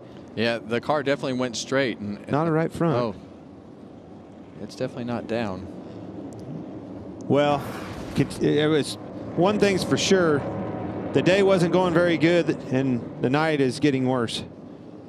Kyle Larson, or excuse me, Kyle Busch. Now, Bubba Wallace had just passed Martin Truex to get back on the lead lap. And we'll see who ends up being the free pass car. 6-time winner here at Richmond. I know he's frustrated. Eric Jones is the free pass. First car 1 lap down. Yeah, and that didn't work out well for Kyle Larson with where this caution fell. He's running 6th right now. You see Eric Jones, he'll be your free pass. Kyle Larson running 6th on his strategy, and all those guys who had already pitted before him and run, Kyle was going to keep running, and they were going to have to pit again. Now they've jumped him, and now they're all going to pit together because Kyle's going to have to pit with them. That's exactly right. Not exactly what Cliff Daniels needed on this one-stop strategy he had going on. And you just never know. You never know when those cautions are going to fall, and you just have to pick a strategy. And that's crew chief Cliff Daniels right there. And the way that this works with the amount of people that you can bring, the crew chief usually has to do something, or one of the engineers, and Cliff Daniels on it. Well, I'll tell you, that is how intense he is as a crew chief, but he knows how important his pit stop is. You can get him done on pit road, easier than you do it on the racetrack. Jamie. Joey Logano comes in from 3rd, having a great night so far. A little tight center, turns fine on throttle, gets loose off throttle. Air pressure adjustment in 4th. The 19 of Martin Truex Jr., only driver I've heard tonight who has been happy start to finish, Regan.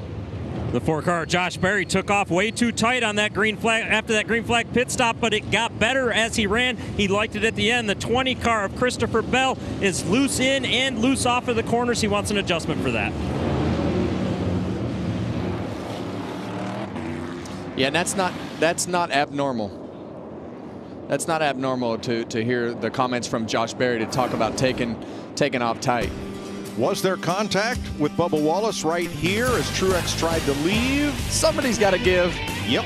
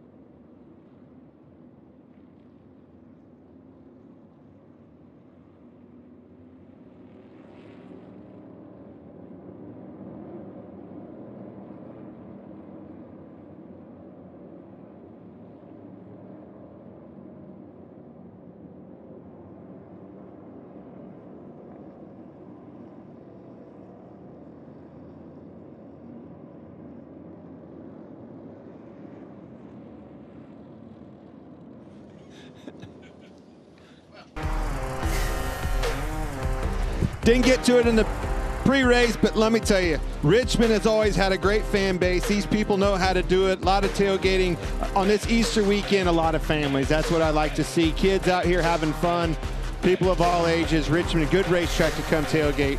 Tailgate Kings, folks. We have the best fans in the business in NASCAR. There's a Chastain fan for you. Do you have one of those watermelon hats, Kevin? I didn't think I don't. Do you have a watermelon backpack? It's not. I didn't think so. Not my color. There we go. That's much better. Bush Light. Did you see any of those Bush Lights out there? I thought you gave that sport up too. Actually, I did see a lot of Bush Lights. I bet you did. I saw a few cold ones, and man, it looked tasty.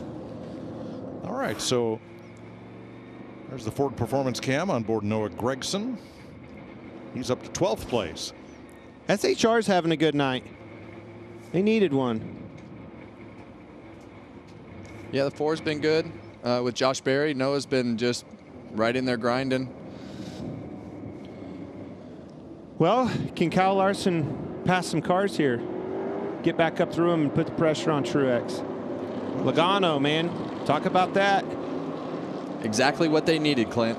And this is when you come to a racetrack that you expect to run good and you perform like that, it's instant confidence. You were talking about Christopher Bell. He's part of the show now. Got back up through him. He's established in the top 5, running 4th. Yeah, that's 20 the car might have highest he's been all night. All right, penalties. Ty Gibbs and Ryan Preece, too fast entering pit road, while the 51 of Justin Haley's crew was over the wall too soon, so they will restart out back. Ready to go back to green. Truex, Logano, Berry, and Bell. Now you see Martin Truex with a huge jump on the restart right there.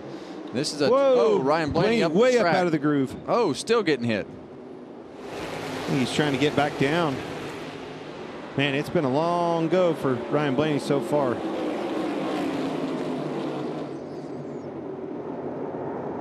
Now, a number of drivers did not pit on that caution to get back onto the lead lap. They include Bowman, Gilliland, Ty Dillon, Stenhouse, Burton, and Suarez. I think Bowman was the one that didn't need that caution the most. Really hurt him. Had a good car running in the top 5.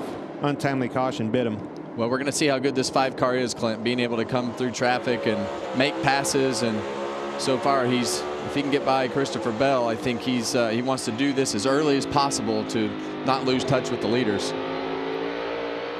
Denny Hamlin with the thank you Toyota owners cam there with teammate Christopher Bell. Christopher Bell cut Kyle Larson some slack right there. He was coming up the racetrack and lifted for him. See Denny Hamlin, you're riding around to the inside of Christopher Bell. Haven't heard much of him. Imagine that. Welcome to the show. Hometown guy.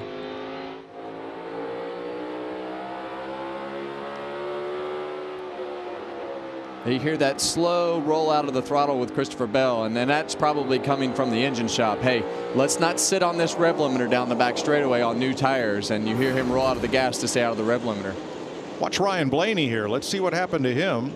He is still way on the outside and toward the back of the pack. Ooh, got a little contact from Austin Cindric. I think it started at Bubba Wallace. Saw the flames coming out, hit his pipes, caught him off guard way early getting into the corner, lifted and just stacked him up behind him. Got ran over. Well, let's hear what Bubba had to say. Don't you love it? Don't you love trying something different? Still don't matter. Story of our life. Yeah.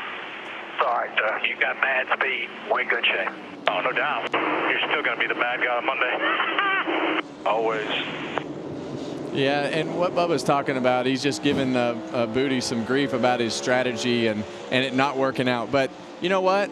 That you just don't know when the cautions are going to fall. You just have no idea. And the crew chief says, okay, this is what looks to be the best from a time standpoint. And when we punch the numbers in, this is how we're going to make the most ground. But well, history. You go back and look at history, all those guys, that has such a big way in that decision. And we all know, well, 9 times out of 10, you got long green flag runs. The other history that we don't know about is this night race, right? Absolutely. The pace is faster, and there's just things that are happening different. So they're still learning on the fly what the right strategy is with these lap times. 15th place, Ross Chastain against Eric Jones, who just got the free pass. Eric has this Racing to Read program, and out here in the fan zone, he read an Easter Bunny book to the kids this afternoon. Been doing that for quite a few years. That's a good attaboy for him, making a lot of difference in a lot of children's lives. Pretty cool. Make your old teacher happy, right? That's right. Should be proud. She'd have been proud if you'd read anything. That's a good dig, Kevin. Did they have books when you were them glasses working? Is that why you have readers? Well, they just used to. We had typewriters and all kinds of different things. Typewriters. Things getting a little feisty here. Austin Dillon up there with Michael McDowell. Ryan Blaney trying to work his way back up through on the low side now. Man, did you see the right front rotor glowing on that Ryan Blaney car? Wow. Mired back in traffic. Look at that, Clint. And a lap down.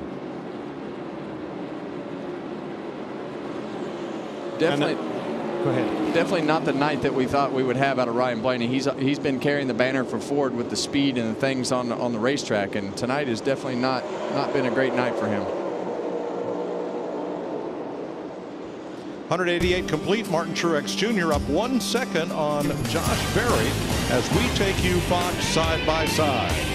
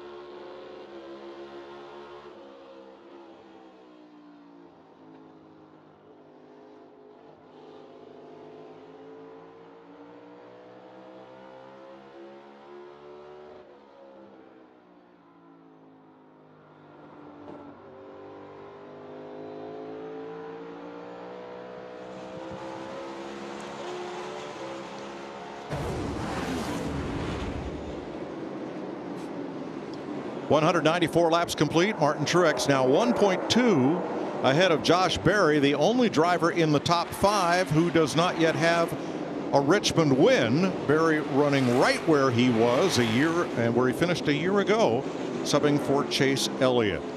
How about an Easter basket full of crank it up for this Sunday night?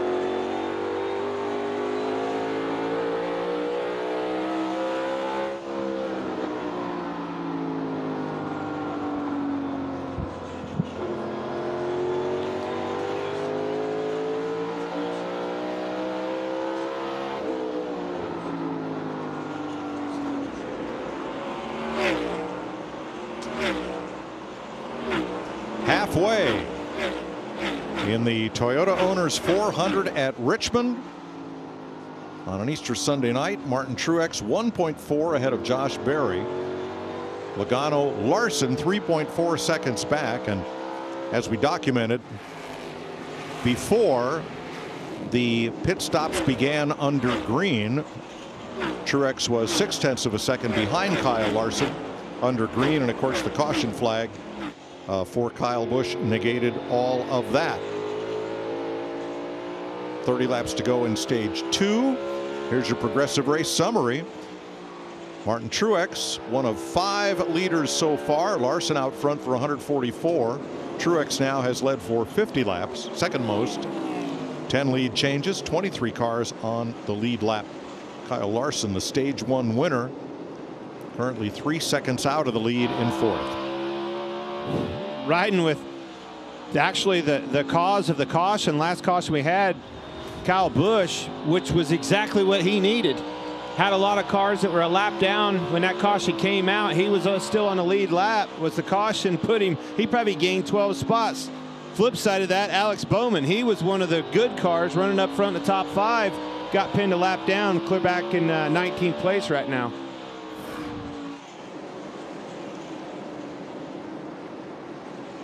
Regan?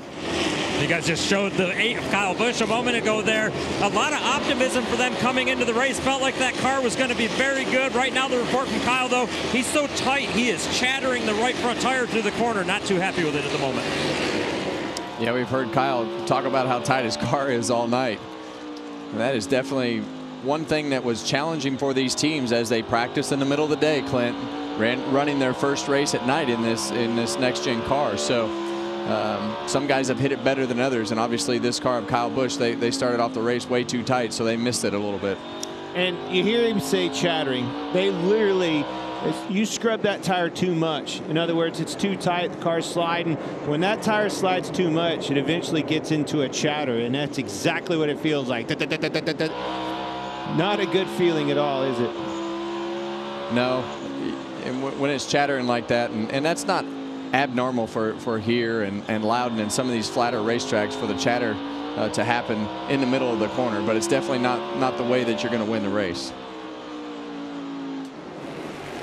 23 to go in stage 2.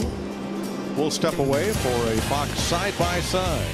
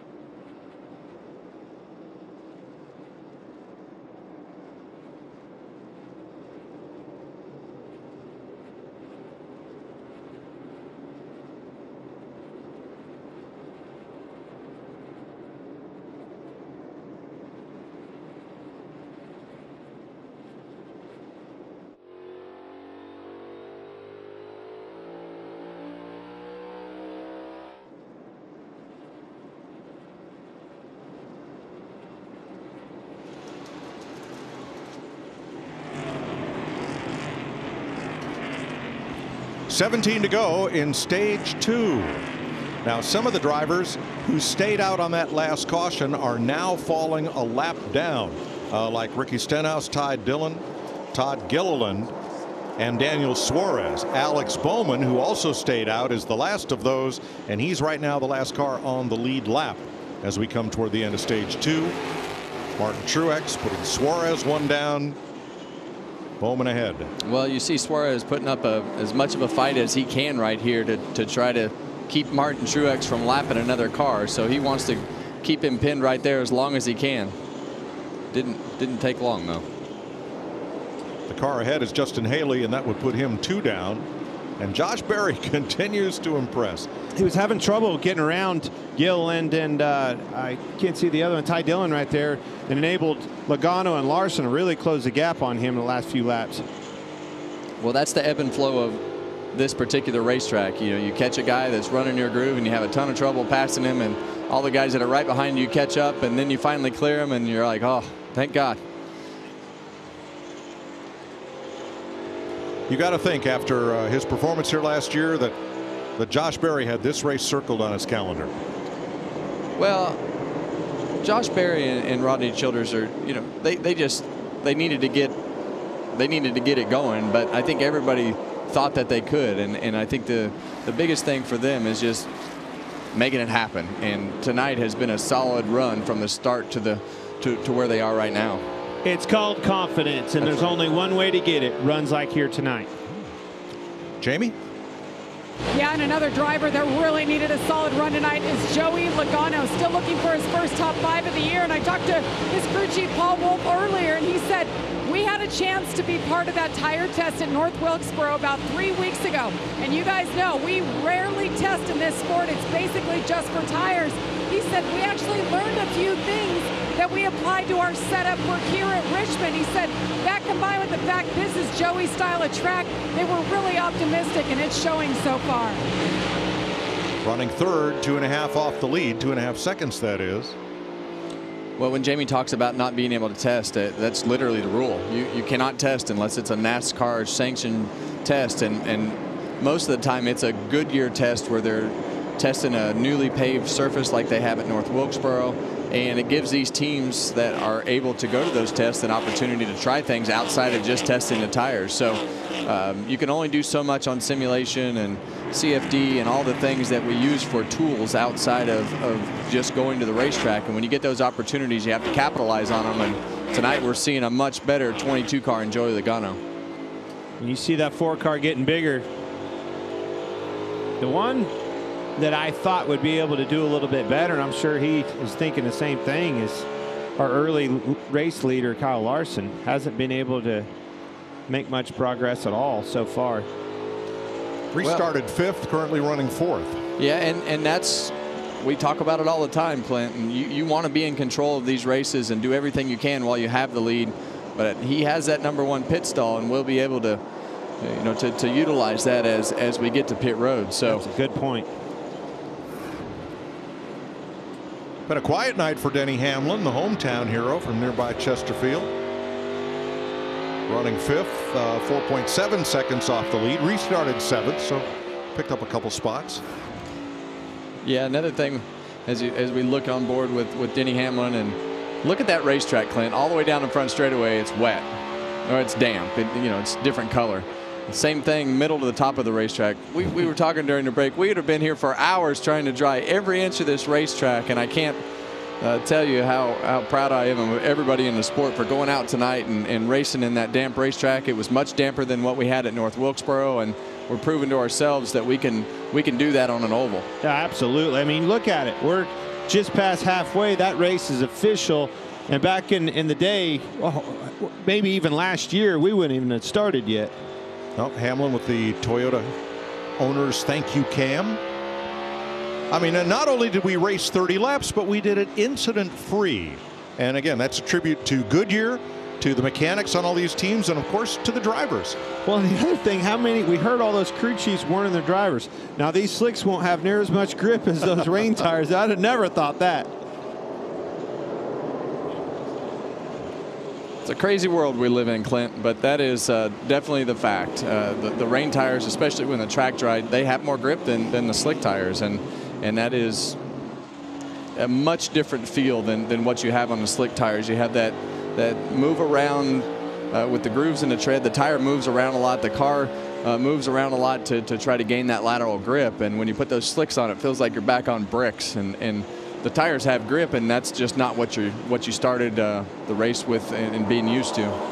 Well, here's Alex Bowman, who was on the one-stop strategy for the 160-lap stage 2, like Kyle Larson, but was a little further back on the field. Stayed out under the caution, did not stop to get back on the lead lap. Here he falls a lap down to Martin Truex. That's a bummer for him and his team. I mean, literally a top 5 car. One untimely caution when Kyle Busch slid up and got into the wall.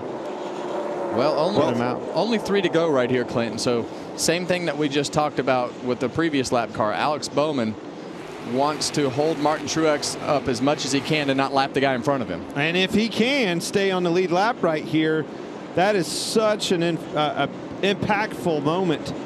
I think he'll be fine. He'll get the free pass at the end of the stage. Keep going. You know that. Well, what he's saying is he won't have to start at the tail end of the longest line for the lucky dog. So he wants to not be the lucky dog. He wants to be on the lead lap when he gets to the line, so he can pit like normal and not have to start at the back. And he just might be able to do it right here.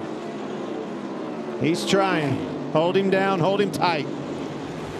Final lap, stage 2. Here they come to the line. Bowman with a head of steam on the outside. That was so close. I don't think Truex. Yeah, I think Truex was ahead of him, but barely. NASCAR will review that. He knows how strong that car is. If he can get him a lap down, I'm going for it. Absolutely. You want to pin him a lap down. All right, we'll sort it out when we come back. Martin Truex Jr. has his first stage win of the season and his 6th at Richmond Raceway.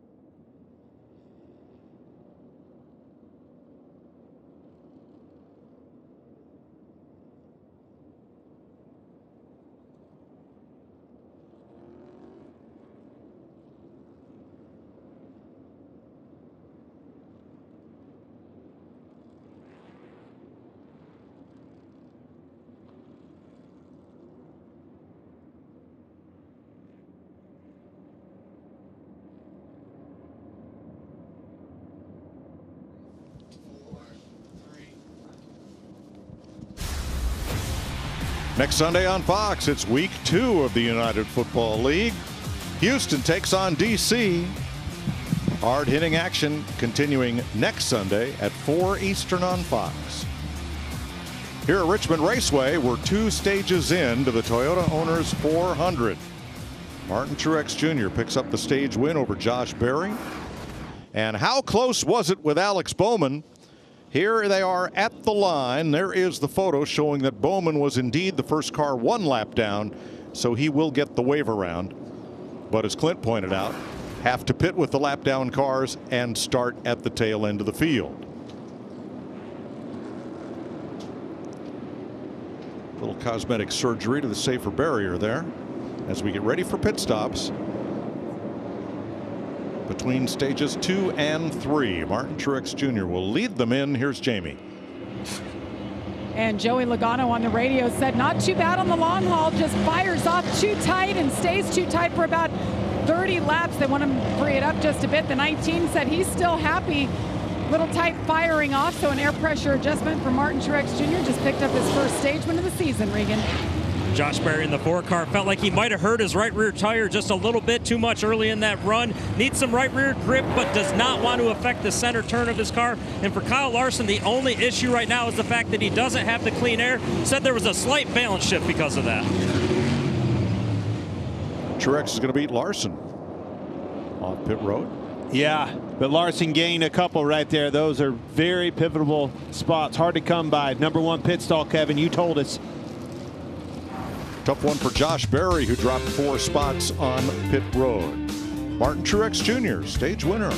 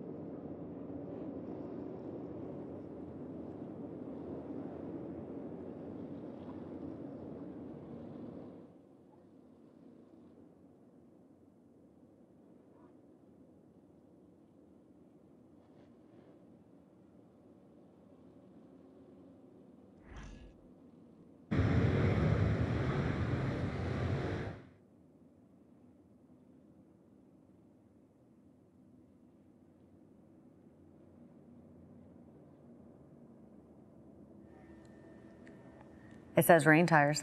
It did say rain tires. Hi, guys. Hey, guys. That graphic said rain tires. Yeah. Heavy rain tire, Mike. Caution at lap 17.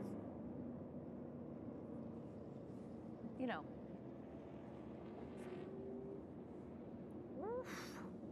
So I could take. I'm Shannon. I have a son named Brady and another son named Liam.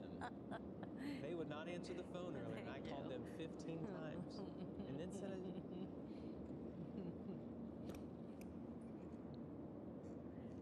We got 40 seconds. That's a long time.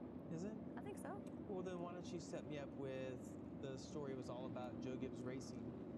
And I'm going to say something to the effect of, like, they didn't qualify that well. At least 2 of them didn't. But we see now 3 in the top 6. And the one that I had my eye on, Shannon, was Christopher Bell. How about Graphic up front.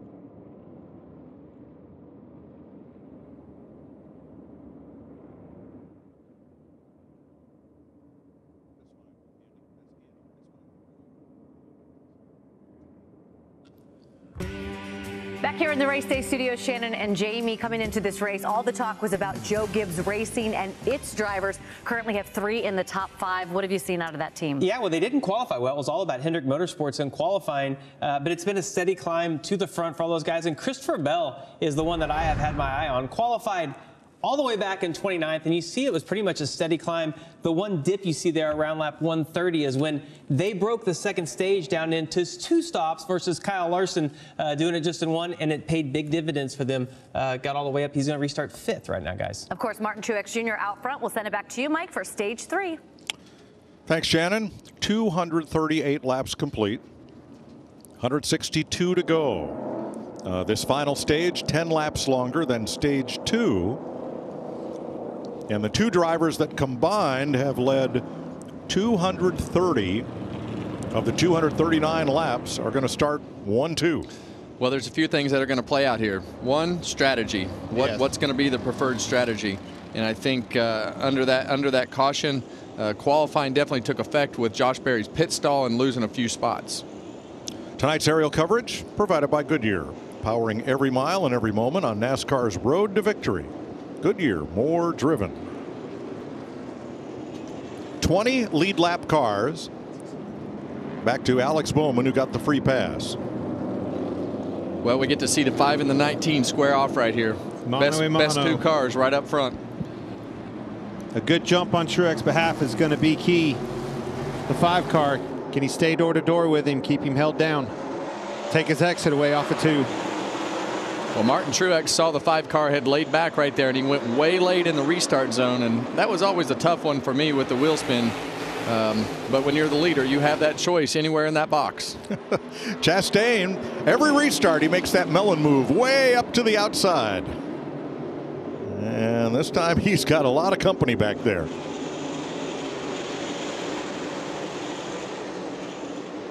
Logano coming. Yes, sir. Looking to the outside. And Hamlin. Looks like it takes a lap or so for Larson's car to come in. Well, you heard Joey Logano talk about not taking off good on the last restart. It seems like he's in a much better position to take off a little bit better this time. But taking off here at Richmond is one of the toughest balances that you deal with. You want your car to have grip in the corner and off the corner, as you see door to door here with Denny Hamlin and Joey Logano. But you want that balance to be good in the long run. As you know, Richmond is going to have long runs, but you have to be able to get going to stay up with the leaders and keep your track position. So it's just sometimes they're tight, won't turn in the middle of the corner. That's usually the biggest problem. Yeah, this track is so notorious for loose in, tight in the middle, loose off. Well, fix that, crew chief. Good luck. You heard Denny Hamlin have to get out of the throttle right there to keep from getting into the side of Joey Logano. It's just so tough to pass off of turn 2. There's a little crown in the back straightaway, and if you cross it with any wheel in there, it just spins the back, or it slides the back. Logano slid it going into turn number 1 after he had just almost cleared Hamlin, but almost doesn't count. See how hard those two are fighting for position. The 11 car, Denny Hamlin on the inside with the rotors glowing. 12th place on the right of the screen. Gregson and Elliott. Trying to outduel one another, getting into the corner. Gain and establish that position on the other guy. If you're on the outside, you're trying to take away their entrance to the corner and their exit. Moreover, the inside, you're trying to get into the corner deeper and push them up the racetrack. Well, as we're on board that Monster Energy camera there with Ty Gibbs, he had more trouble this week on pit road with a penalty. You see Chase Elliott get a little contact there with Noah, but Gibbs battling back again. We've seen him do that several weeks so far this year. Had that speeding penalty back at lap 170. Gibbs did. Yeah, and I think Noah said, okay, I need to get back to the bottom of the racetrack. I don't need to give up any more spots here. Protect what I have. There's a hole behind before I give up another spot to Ty Gibbs. And scrubbing tire off, a tire that you'll need long into these runs. Get settled in, get single file. More than likely you're going to see another long green flag run. A couple of the youngest drivers in the field, like everyone else, chasing the oldest driver in the field, 43-year-old Martin Truex. Well, I lowered that average after that's right. Got out of the car. You did. Hurt the average up here.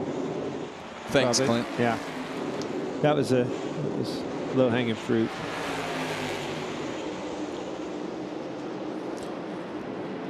They'll complete 250 of 400 laps this time by, with Martin Truex leading. And thanks to Toyota, we're going to keep it right here for commercial-free racing from Richmond as we go Toyota all out.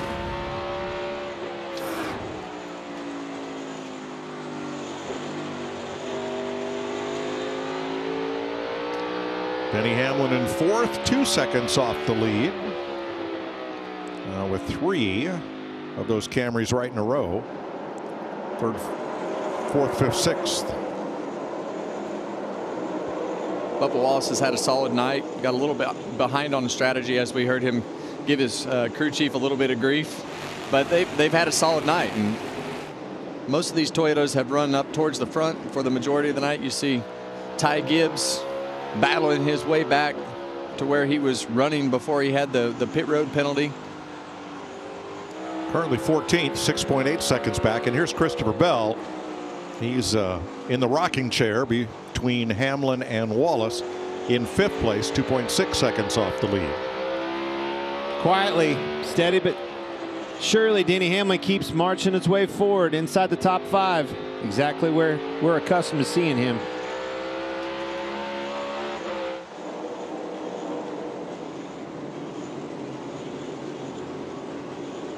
Been a good racetrack at home, by the way, for Denny Hamlin over the years. Eric Jones got back on the lead lap with a free pass a couple of cautions ago. He's 8 seconds back in 15th. Right behind Ty Gibbs. Well, this is the guy that they gave control of the race to, and they have not relinquished control of that race since that strategy played out in the first stage with Martin Truex Jr. And Tyler Reddick, who is in 10th place, 5.5 back. Toyota driver and Virginia native Denny Hamlin has been coming to Richmond Raceway since he was 5 years old. Denny and his mom Mary Lou look back at what this track means to their family. As soon as he saw a NASCAR race, that's what he wanted to be. I mean, I was 5 or 6 years old. I just remembered the moment I smelled the tires and the fuel and I heard the engines roaring by, I was done. Yeah, he just asked me the other day, do you still have your season tickets on there? I sure do. I love that the Toyota Owners 400 is here at Richmond because I have been driving with Toyota now for better part of 15 years, but now the manufacturer that sponsored us is now the head sponsor here of this race. In my home track, it just means a little bit more. That's Denny Hamlin, who just ran his personal fastest lap of the race just 14 laps ago, along with Christopher Bell and Eric Jones. Well, I still think a lot of these guys are still learning exactly where the racetrack is and what the speed is, and learn more about they're having to adjust on their cars every run. And the thing about Richmond is you don't get a lot of opportunities with the way that this strategy is and the way that this race started tonight with the rain tires and the track changing. It's hard to keep up with your car on nights like this to be able to make good adjustments and have it work the next run with everything changing so much. Well, Larry Mack, what can we expect? We saw different strategies play out in stage 2. What can we expect for this run to the checkers? Yeah, Mike, and right now everybody should have somewhere around 3 to 4 sets of stickers left, so I don't know that that's a storyline. We go back racing at lap 240, which is 60 to go. If you're going to just split the stage in half, you're going to pit somewhere around lap 315 to 320. If you're going to split it into thirds, the next pit stop will come somewhere around lap 285 to 290, and then again with 60 to go. So I still think we might see some split strategies, but the one thing about the final stage, it has to be right. You don't get a second chance. Well, we'll wait and see. Well, we saw what Kyle Larson did early, and obviously they think their car is good enough to run that strategy that they did in the first stage with the less stop. But caution bit them. So now what do? I think I'm going to play it safe. I think our car's fast enough. We have that #1 box. If we could just get an opportunity to let the guys do work in this pit stop, maybe that could be the difference. Jamie? How about Tyler Reddick, Mike? He's found himself in the top 10 right now, started 19th, just had a hard time making up ground. He talked about that brake shake they had since they unloaded yesterday. It's really made that car darty. But he said the biggest problem right now is he's just too tight. They've made some gains on it, but hopefully he can keep it here. Mike, he's never finished in the top 10 at Richmond. Thanks, Jamie. Well, if I was too tight, I'd reach down and start grabbing that gear lever more. I think that's a good option. We see Christopher Bell underneath Denny Hamlin, but the thing that I'm talking about with Tyler Reddick, as we see these two continue to race, he talks about his car being tight, but I don't see him reaching down to downshift. So tough to understand all the scenarios there with everything that they have going on, but it would definitely help it rotate. Helps it slow down. And they've kind of stuck with that strategy all weekend of not shifting. Bell is moving forward. It's come a long ways. It's been a wild race for him, but getting where he wants to be. Yeah, you see Denny Hamlin get that great run off the second lane of the racetrack, and a lot of times you see him go back to the bottom, and now Bell's going to try the hash marks there. The paint on the racetrack gets rubbered up, and it's actually going to get him position on the outside of Denny Hamlin and get that good run up off the corner. I think Denny finally caved. He was door to door with him on the bottom for several laps. Come on, man. Got to his outside. All right, it's yours. Go ahead. Yep.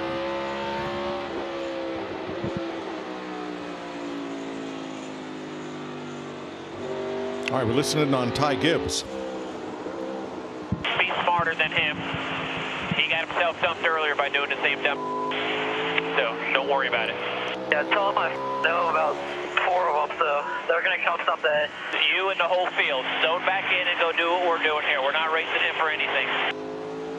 Obviously not liking the way Suarez is racing him there in front of him.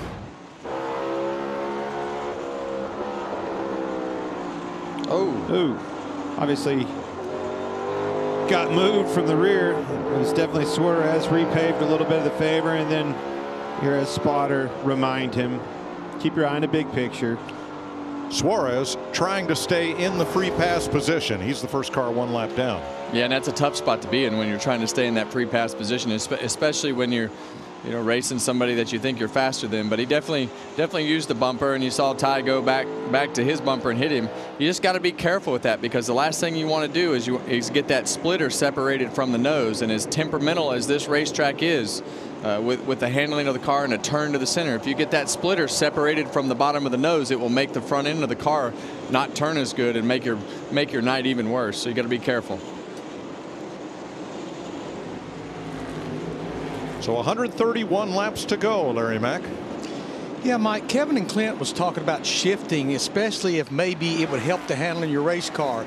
And I've been watching the top 2, Martin Truex Jr. in the 19, Kyle Larson in the 5, pretty much ever since the restart, about 30 laps to go. Kyle Larson does not shift. He stays in 5th gear the whole time. Truex pretty much downshifts into 4th, getting into turn 1, and grabs 5th up the front straightaway. And now, as I said that lap right there, Larson did shift. That's the first time since the restart. That takes me back to hearing you yesterday in practice. You said the 5 car Kyle Larson, guys, I don't know. He changes his gear selection every single lap, from lap to lap, what he does. Well, searching, man. You're searching. Yeah. That's exactly right. You're searching to find what is going to work for your car. And we see Kyle Larson start to lose a little bit of distance to Martin Truex Jr. But I just, with everything that you have going on at this particular racetrack, I just think you want to downshift in order to help the car turn so you're not so hard on that right front tire.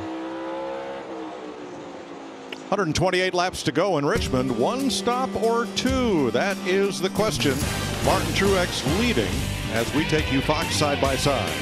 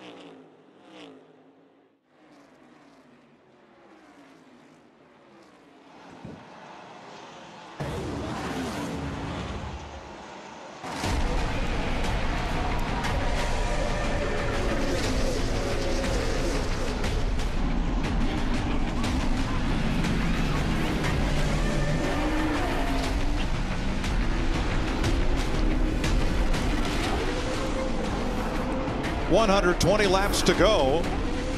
Time for tonight's Credit One Bank ones to watch. Let me see. Who is Clint picking tonight? I can't imagine. I'm staying with my horse, boys. Come with the one that brought you. I'm telling you, Kyle Larson, he lost it on the strategy. We still have strategy coming. I think that #1 pit stall may play a role in this before it's all said and done. I know which one you're going after. Well, you've got the #1 pit stall. I've got the #1 driver on the racetrack currently, and that's Martin Truex Jr. They've given him control of the race, and he has maintained control of the race up until this point. So we'll have to see how all this plays out. Well, you guys have the Quinella, but I've got an eye on Joey Logano. This is the most laps that Logano has run in the top 5 positions since he last won a race, which was Atlanta a year ago. Those are your Credit One Bank ones to watch.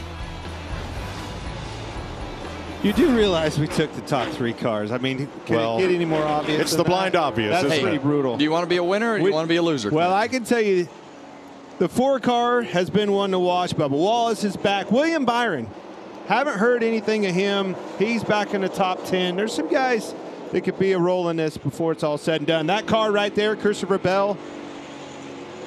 All right, we had some radio chatter from Kyle Larson. They're going with the Paul Revere option for pit stops. 1 if by land, 2 if by sea.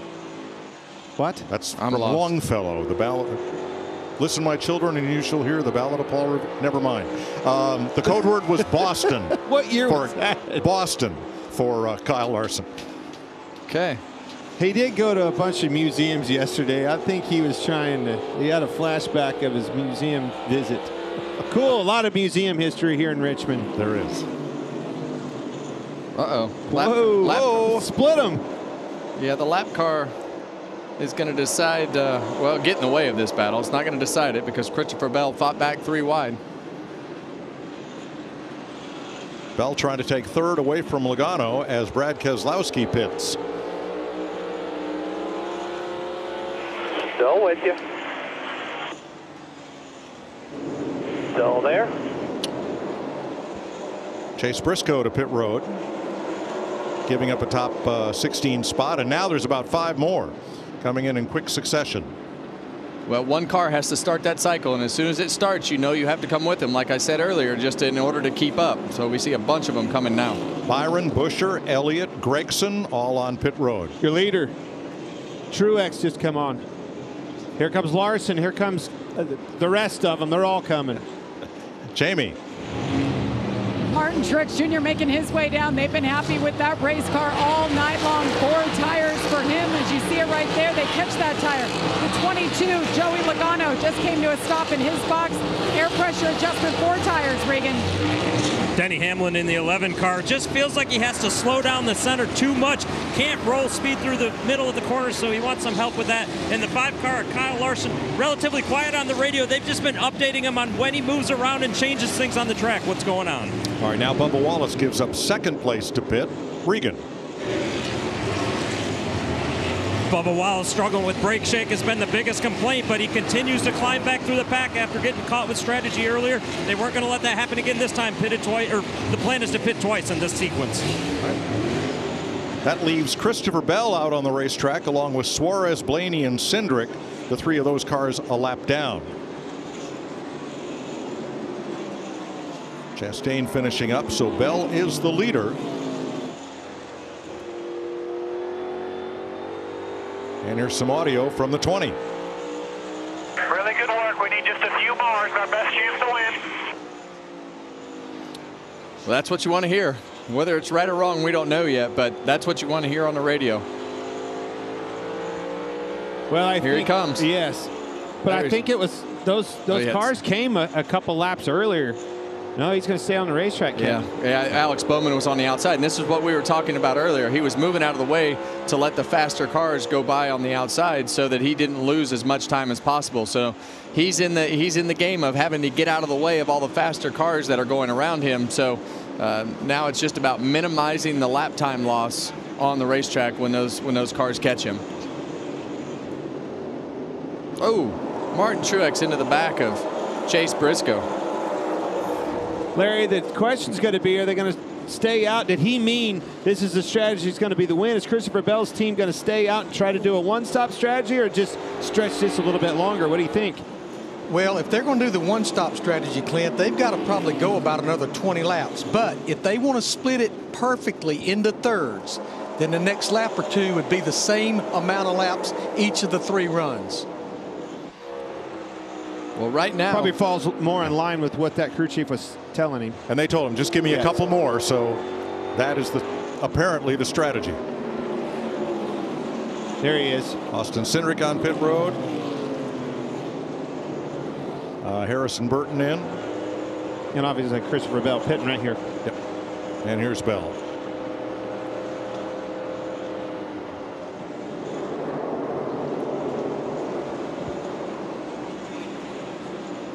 Regan.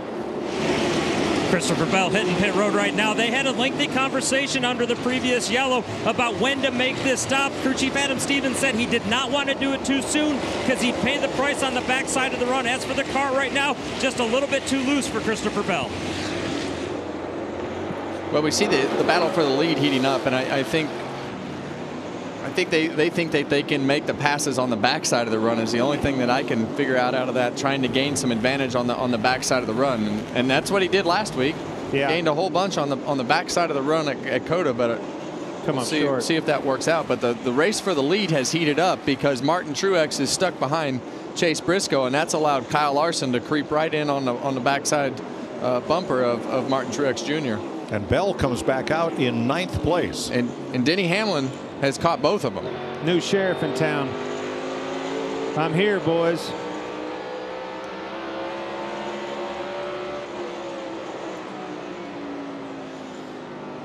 A lot of traffic ahead. Yeah, there's going to be a lot of lap traffic. Oh, Christopher Bell, too fast exiting pit road. Well, we talked earlier, Clint, minimize the mistakes. This is a very difficult pit road. It's very easy to get too much, be too low in the corners or whatever that may be, but it has bit Christopher Bell. In a big way. This is a bad place to have a mistake this late in a race. Hard to overcome without a caution, some sort of help. Well, he's 10 seconds behind the leader now, and after he makes that penalty drive at 45 miles an hour down pit road, he'll lose a lap. 10th place. Tyler Reddick, Chase Elliott. Elliott started on the outside pole and has been in the top 10 most of the night.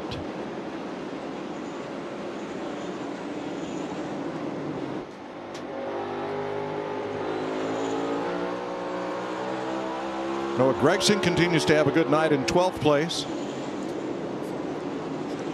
Behind him, Josh Berry, who had a 15-second stop and lost 6 positions on his pit stop. Keeps marching his way in the wrong direction. Yep. Clear back to 13th. He was all the way up to 2nd at one time.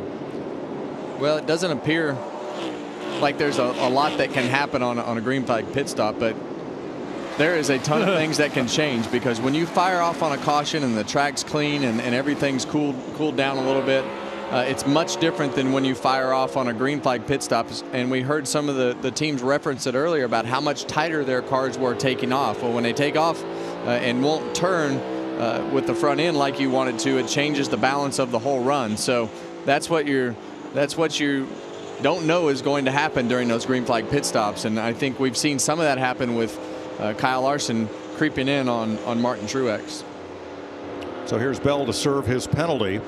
That's a killer. Yes. Did you have him?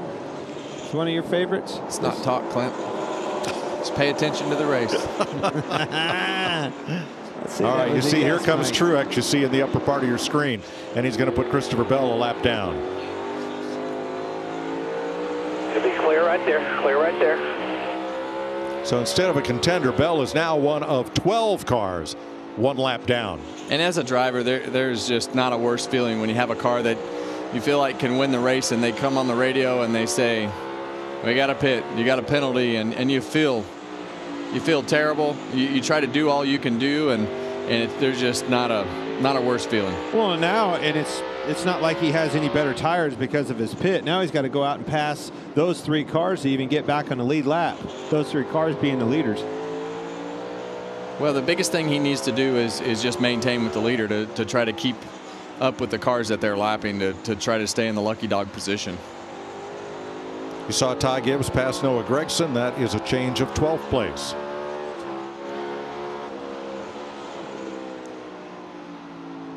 "18 cars on the lead lap now with Christopher Bell in the free pass position. And Martin Truex Jr. in the last 8 races where he's led more than 100 laps, and he has led 144 tonight. He's won 2 of them. On the other hand, Kyle Larson has never lost here after leading more than 50 laps. Well, guys, we talked about Christopher Bell pitting later, and that's going to pay off for him right now to get this lap back. He's going to get his lap back by himself because of those fresher tires. And that's what they were talking about on the radio was, hey, we need to wait long enough to gain an advantage. And that's how you pass here, is to have some sort of advantage. And you see that, unfortunately, it's not for the lead. Yeah. But he was hoping to close that gap up on the leaders, not just to get his lap back like you were saying. Larry, the way this is playing out, what do you think of that call by the 20? Well, I think he told him, he said, this is the only way we could possibly win this race, because I don't think they got a good car. I just don't know if they had as good a car as the 19 or the 5. So you do something a little bit different. Yeah, and it's right now it's a 6, 7, 10th a lap strategy, lap time difference. So, you know, there's just certain parts of the run that you can gain time, and some runs you can gain more time. So the way that they're calculating their strategy, they thought that was the best way to do it, because I promise you there was a calculation that went into whatever that strategy was from a lap time standpoint. But there was only one calculation that didn't go into that equation. Don't beat yourself. Do not get caught speeding on pit road. Yeah, and that calculation was correct. Most likely it was the driver obviously the driver doing something wrong. Front 4 evenly spaced, about 3 car lengths between each of the front 4 positions. Truex, Larson, Hamlin, and you're riding with Logano in 4th. Bubba Wallace in 5th. He's 3 seconds back.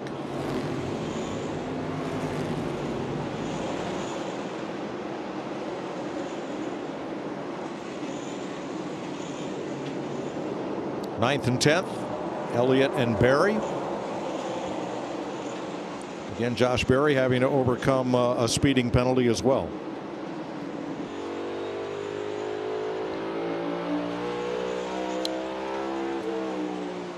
Larry Mack? You know, on the flip side of what Christopher Bell and Adam Stevens did, Brad Keselowski, Matt McCall, you're riding with him in the 6th car. He's in 7th. He was really one of the first leaders to hit pit road.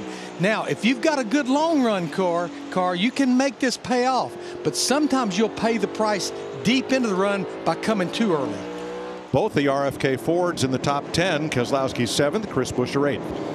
One thing to go back on there, Mike. Josh Berry had a bad pit stop, did not have a penalty. He's still running 10th there, but just a small, just something to just step back and correct there. But these guys have been, Keselowski and Buescher have been somebody that we had on our list to have a good night tonight. They've notoriously been very good here on the long run. So that goes right with what Larry's saying on the long run of Keselowski. You're right. Thank you. 300th career Cup start for Chris Buescher.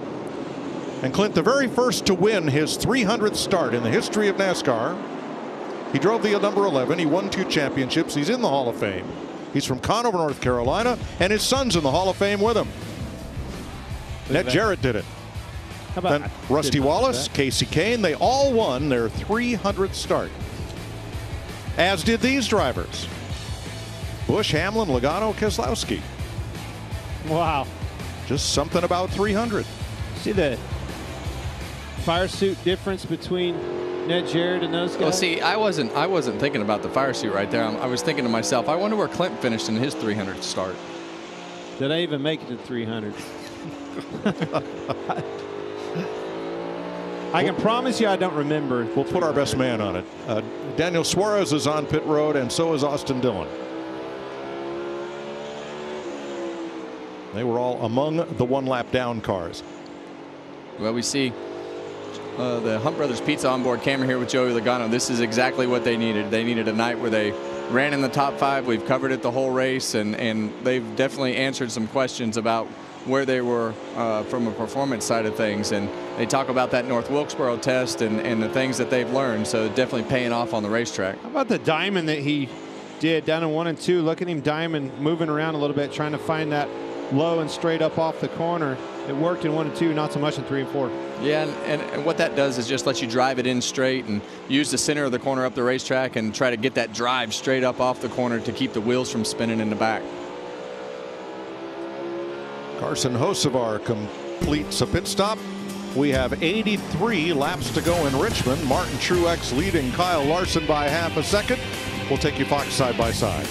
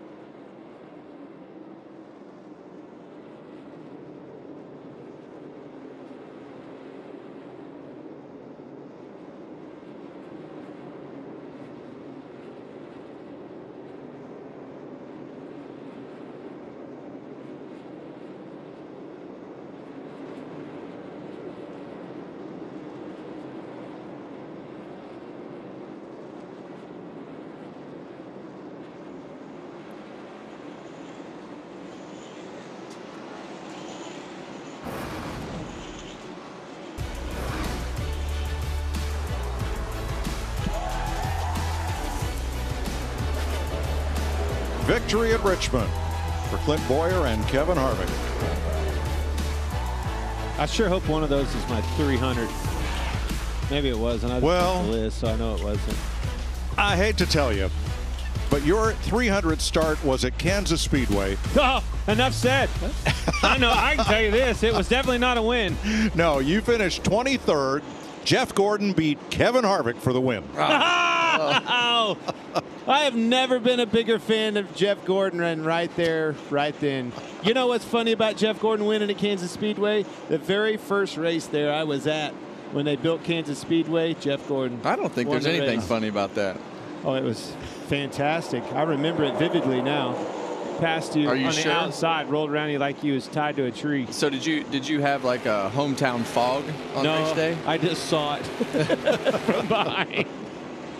I never got around that place. You know, we're sitting here looking at Denny Hamlin running well at his home track. I was always so jealous of him coming home to Richmond and being able to be so good here, leading laps, winning races, obviously. This was a good track for me, but boy, my home race was definitely not the case. Yeah, and same for me. I struggled I didn't struggle at California Speedway, but I never could put that whole race together, and we finally did it one time, beating Jimmy Johnson there, and in a cool finish, but never as much as I would have liked to. I still think I won a race at Kansas, though. I've never, ever said that I had one stolen from me, but when Greg Biffle run out of gas and turned off into the grass, that's an asterisk beside his win. That's all I'm going to say about that. All right, 72 laps to go here in Richmond. Martin Truex and Kyle Larson, that gap is holding very steady at half to 0.6 of a second. Hamlin third, Logano fourth. And Larry, with one more pit stop in the offing, when do we expect it? Yeah, Mike, I think the magic number is anywhere from lap 335 to 340, which is only about 6 to 10 laps from now. But will somebody jump in there a little early, try to get advantage of those fresh tires, like we spoke about Brad Keselowski on that last round of green flag stops? Well, you've got 17 cars on the lead lap, back to Alex Bowman. Chase Briscoe in the free pass position ahead of Kyle Busch and Ryan Blaney, rounding out the top 20. That's what I love about this, though. Or push it later, like we saw with Christopher Bell. I think that strategy would have worked because he passed those cars because of the laps. You covered that, Kevin, but he made a mistake. Yeah. I think you're going to see both sides of that. It's somebody hitting it on a number, somebody being early, and somebody being late. Well, one of those is going to work. Here's a car with William Byron we saw struggle, and now he's running 6, so that's typical for that 24 to figure it out. Brad Keselowski in 7th was the first of the cars on the lead lap to pit in the last green flag cycle. Yeah, and his lap times are still good, so no alarms going off for Brad. So here's Reddick and Briscoe on pit road, and it begins.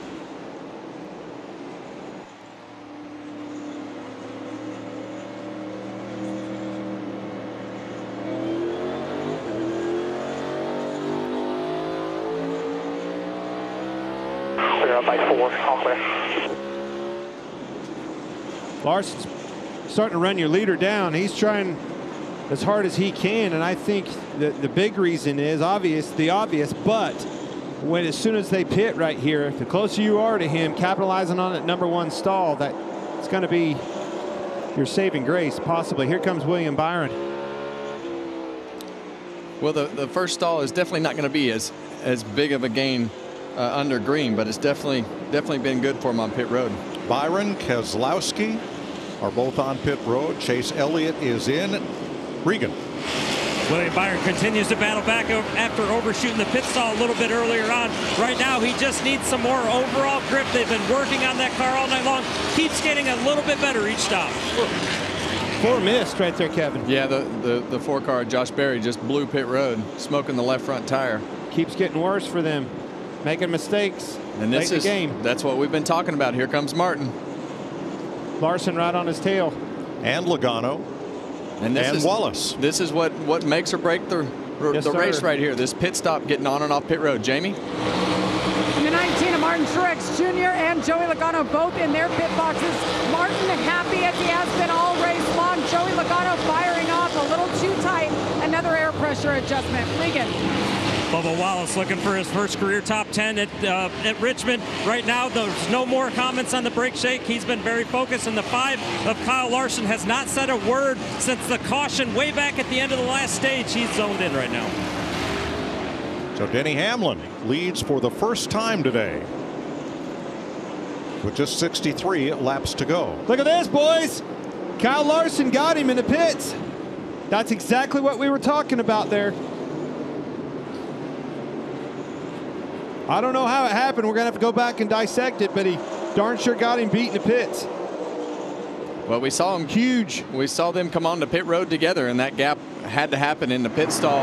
Look at them boys. With those guys changing those tires and putting that fuel in the car. So now for the moment, those 2 are the first cars 1 lap down, with Denny Hamlin the leader and Christopher Bell being the only cars on the lead lap till we cycle through. Can he hold him off? Looking to the inside in the wet. Martin Truex knows there. He has to pounce while he can. Larson's trying to hold him. Oh, he's got him. Holding tight on the outside. Larson's car just hasn't been able to take off early in the runs. Man. He's trying to clean the tires back up, isn't he? Well, and it looked like it got on the ground right there, but Martin Truex knew that he had to go while he had the advantage on Kyle Larson, because that evens out as the run goes on. That's a flex. Drove right back by him. Larson's pit stop 0.8 of a second faster, but Truex takes it back. Here's the race off pit road. Down around the corner from where we are on the front straightaway. Oh, pushed him out. Truex had to lift. I don't necessarily think he had him beat. He crowded him. Well, you got to do what you got to do to put yourself in position to win. And Kyle Larson knew that he had an opportunity to put Martin Truex in a bad spot right there, and he did. Just couldn't get taken off like he needed to on the fire off out of the pits. So here's Truex getting back on the lead lap from Hamlin, and Larson following through. So this seems very similar to what Christopher Bell did last time, waiting to pit. Wouldn't be the last time, or the first time, excuse me, Larry, that we've seen Chris Gabehart do something different and go try to win this race. And what he'll do, he'll get advantage of those tires near the end of this race. Saw the exact same thing in the July race, came up just a little short in winning. It's all going to come down to how much time he loses, like we've talked the whole race, when all these fast guys are going by him.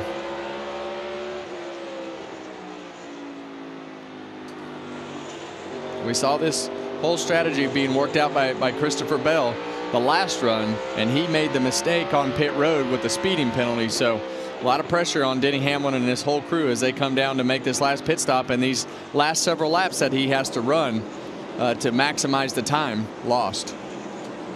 Not lost, sorry. So Larry, to have that advantage of those tires late in a run, how long can you wait before you make this final stop? Never mind. Right now. How about now? Asked and answered right there.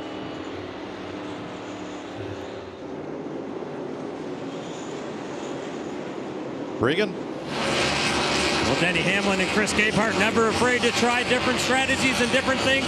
No different tonight. Right now, the drive on the race car started off very good on that last run, but started to fade off too much for him at the end, meaning he was spinning the rear tires. Harrison Burton, Justin Haley, and Corey LaJoie also on pit road.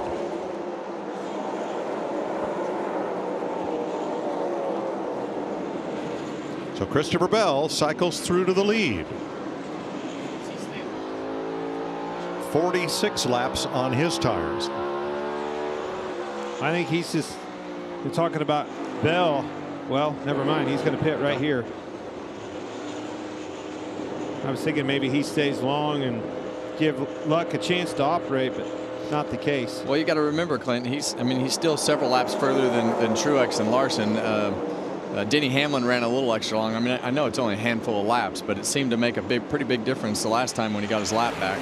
It's just digging himself out of that hole, though, that very hole that you're talking about. So he'll have 11 lap fresher tires with 53 laps to run.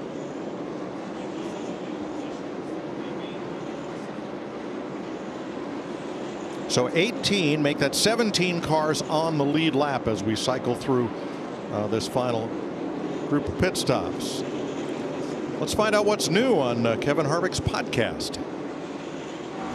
I remember one day we had a Looney Tunes promotion, and it was myself, Jeff Gordon, Jimmy Johnson, and I don't remember who else it was, but we were racing golf carts on pit road. Okay. And we probably have the footage of this somewhere here at Fox, but we were racing golf carts, and I'll never forget it because racing, whoop, Jeff Gordon out the other side of the golf cart.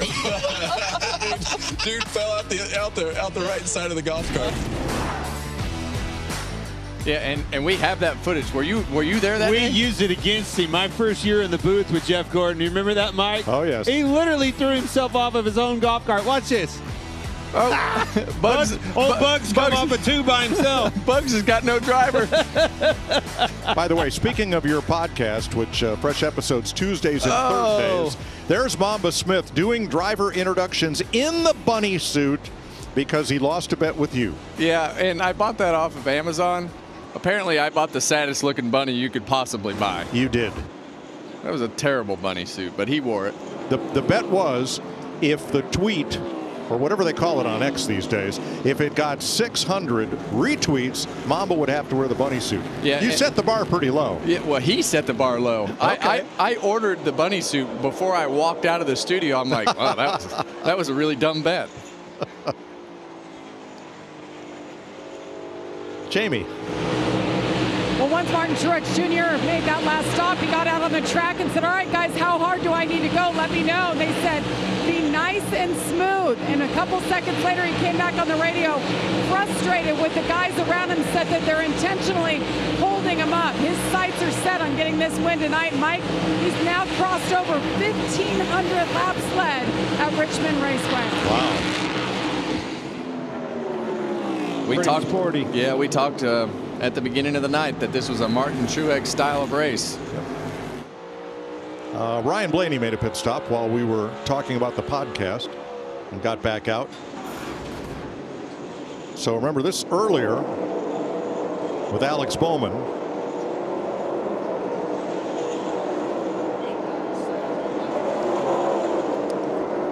Well, that was a bunch of, hey, I'm here. I need to get by.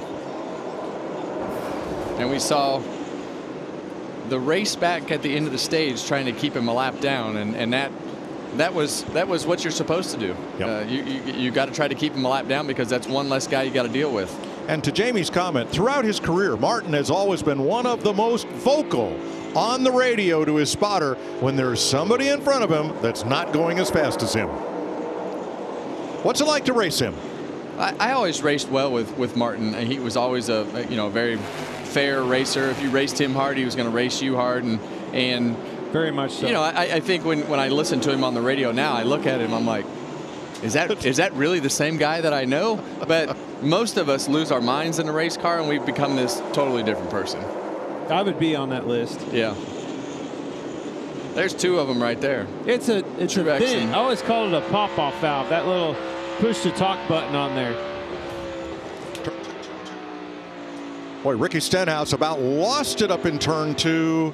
Thought we were going to have a caution right there, but he gathered it back in. He was way up in the marbles. Got it straightened out. Bubba Wallace goes by.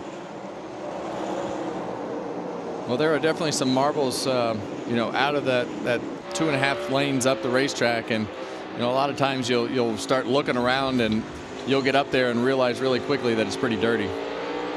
So here's Denny Hamlin now in 5th place, 7.3 seconds back. I like it, bud. Long way to go. A lot of discipline. Let's go. Copy. Yes, sir. This is a strategy. He's a lot faster than them, but there's a lot of track to gain here.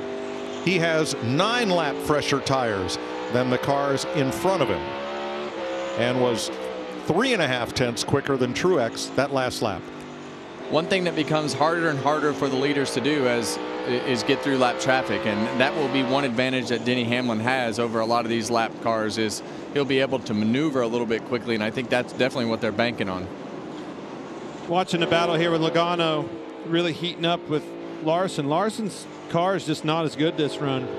He's having trouble with the grip in his car. Logano's a little bit faster than him, actually holding him up. Yeah, and that's what we talked about earlier, Clint. You just never know what you're going to get when you put another set of tires on and where the racetrack is, and you fire back off. And looks tight. Yeah, that's usually what happens. It gets tighter as you go through these green flag runs. Yeah, I see Austin Cindric come up. See how much he has to slow the car down, and they catch him getting in. Well, and he's behind the lap car in front of him, and that's what I was just touching on with the 11. Was he'll be able to maneuver better than some of these guys through traffic.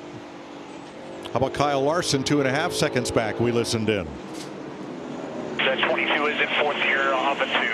Accelerating better off the corner. Still clear by half. Now by 1. Please just stop telling me 4th here. It's not working for me. Yeah, and that's the era that we live in. The crew chief and the engineers are going to tell you what the other guys are doing, and when you're frustrated inside the car and your car's not handling as well as it did the run before, or something's not going the same way, it frustrates you because you go try what they're telling you to do and it doesn't help you, and then you get mad like, hey, that didn't work either, so just leave me alone. Yeah, stop harping on me here. Let me do my job. And I tell this to Keelan all the time. In today's form of racing, you better have thick skin, because you're going to get harped on a lot to be able to get better. And those guys have so much data. They tell you what you're doing wrong.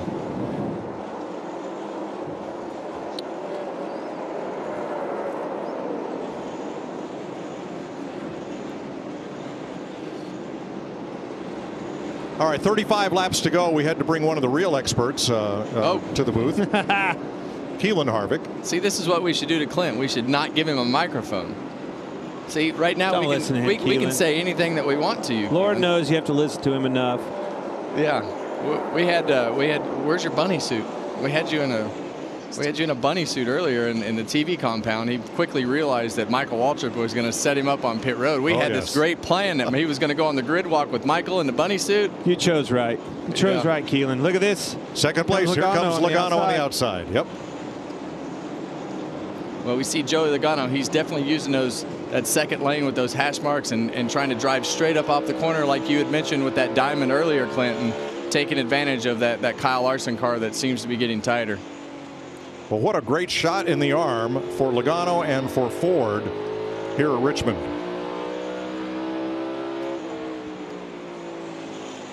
.33 to go. Now, in case you missed it, we started this race on NASCAR's wet weather tires and ran the first 30 laps that way without incident to a competition yellow. The track dried. They dried pit road. We had competitive pit stops and raced our way toward the end of stage 1. Different pit strategies. Some were on a 2-stop strategy for stage 2. Kyle Larson and Alex Bowman were on a 1-stop strategy, but when the caution came out for Kyle Busch, that negated the strategy call. Recently, Larson on a green flag stop beat the 19 out of the pits, but Truex took the lead back and has stayed right there. Now with Joey Logano in second, 3.5 back. Larson 4.5 back in third. Hamlin and Wallace the top 5.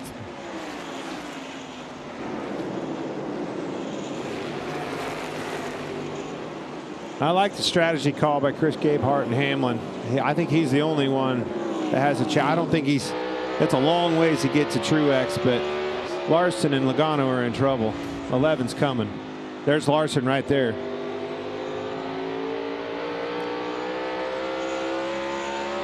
Denny Hamlin's about 0.2 of a second faster than the leaders with 29 laps to go. Yeah, he's already chopped a few seconds, so at least 2 seconds off of the lead. 29 laps to go. It's still a long ways to go, and a lot of that depends on just doing exactly what he's doing right here, being able to clear all these cars as quick as possible to lose the least amount of time as possible. Let me go back for a second to Coda and the ending of that race, which was decided on a pit stop. William Byron's pit stop was nearly 3 seconds faster than Christopher Bell's. But Bell did not have a bad pit stop. There were no mistakes. The team had to wait on the gas to flow and fill the tank before they could release him. And that's why the stop was 3 seconds slower. Bell did a great job trying to catch Byron. Now we'll sync up these stops so they stop at the same moment, and you'll see the difference. Well, they pitted earlier, so they had to take more fuel. That was the difference.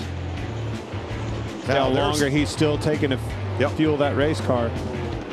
Yeah, and that was purely just because of the time spent on the racetrack and the tank not having as much fuel in it. But in the end, that was the difference between winning and losing. Christopher Bell ran him all the way back down, and the way that their strategy was had better tires, just much like Denny Hamlin does tonight. Exactly.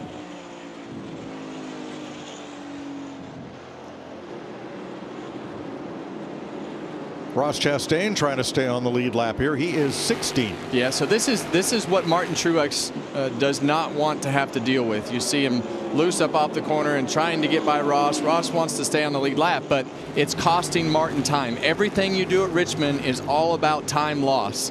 Whether we talk about when you pit, the pit strategy, going through traffic, and this is where Denny Hamlin is going to have the advantage, being able to maneuver through traffic better. Now he's got clear track, and Martin is trying to get by Ross Chastain and losing time every lap. That lap, it was over half a second that lap that Hamlin gained on Martin. Look at all this lap traffic in front of Truex. 7, maybe 8 cars right here, where Logano and Hamlin, a lot of green track in front of them. All these lappers he has to overcome. Look at all these cars right here. But you see Martin struggle in the middle of the corner right there with the car pushing up the racetrack, and that's from the traffic. Now push back and see Logano and Denny Hamlin all that open racetrack in front of them. Yeah, and Logano doesn't even really matter because he matters, but he's not the guy that can catch him. It's that 11 car right behind Joey Logano. All right, dare we open up Martin Truex's radio? Oh, man. Here we go. Car's stuck. If you want to win the race, we have to get past him right now. So around. I can't, dude. I got no air. Stalled out behind them, talking about Chastain. Well, this is what we were talking about with Denny Hamlin. He's going to have less trouble getting through this lap traffic, and now it gets even worse for Martin because he's got cars side by side, 3 in front of him. He's got Ross Chastain who wants to stay on the lead lap, and well, they're going to have to go through the same lap traffic, but they're going to run him down, and they're all going to do it together, and the race is going to be on. Well, this is the most important pass right now, and it's yes, one sir. at a time. We got to get by Joey Logano, who is also a very, very tough pass and wants to get everything he can out of the night, but he's not easy to pass. We're talking about a 24-17 new leader Truex to a 23-88 and a 92 on Hamlin.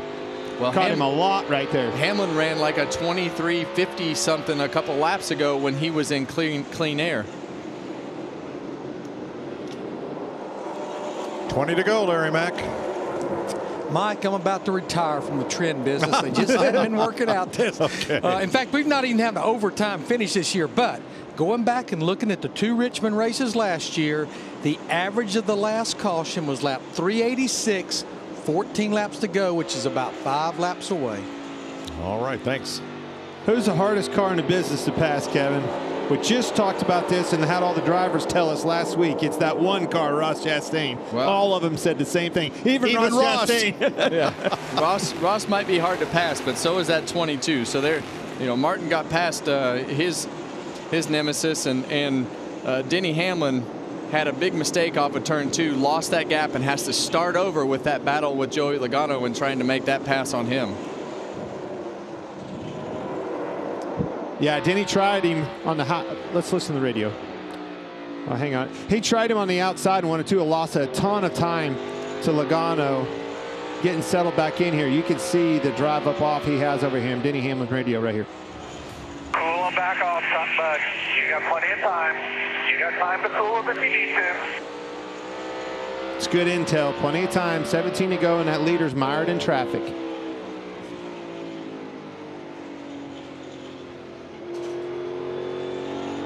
I don't know. I think time is slipping away. Hamlin is only a 10th faster than Truex, and look at all the cars he's going to have to pass to get to the leader. Well, you can't tell that driver that, though. He's only got to keep him calm. He's only a 10th faster than Truex in this scenario. If it doesn't look like he's going to get much clean air, but if he gets clean air, he's a lot faster than Martin was in traffic. I think he's hurting his tires bad. Just like Truex mired behind Logano. Yeah, it's like they get to a certain point and you just kind of stall out. Losing your edge over them. Yes.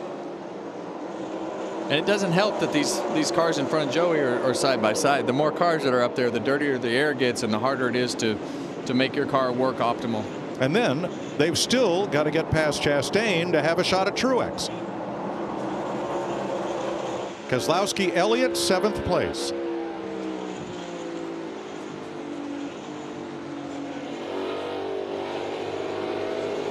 Remember, Keselowski was the first of the leaders to pit. Actually, he and Elliott pitted on the same lap.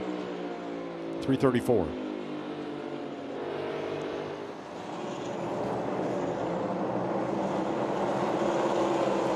See that 4 car of Josh Berry, who's been so good all night, making it back up through the pack after the pit road mistake and the slow stop there earlier in the race. I think we've lost our edge with the goodie in the tires, Denny Hamlin. I would agree. I also think Joey Logano hasn't. He's catching your leader, Denny Hamlin, still catching him.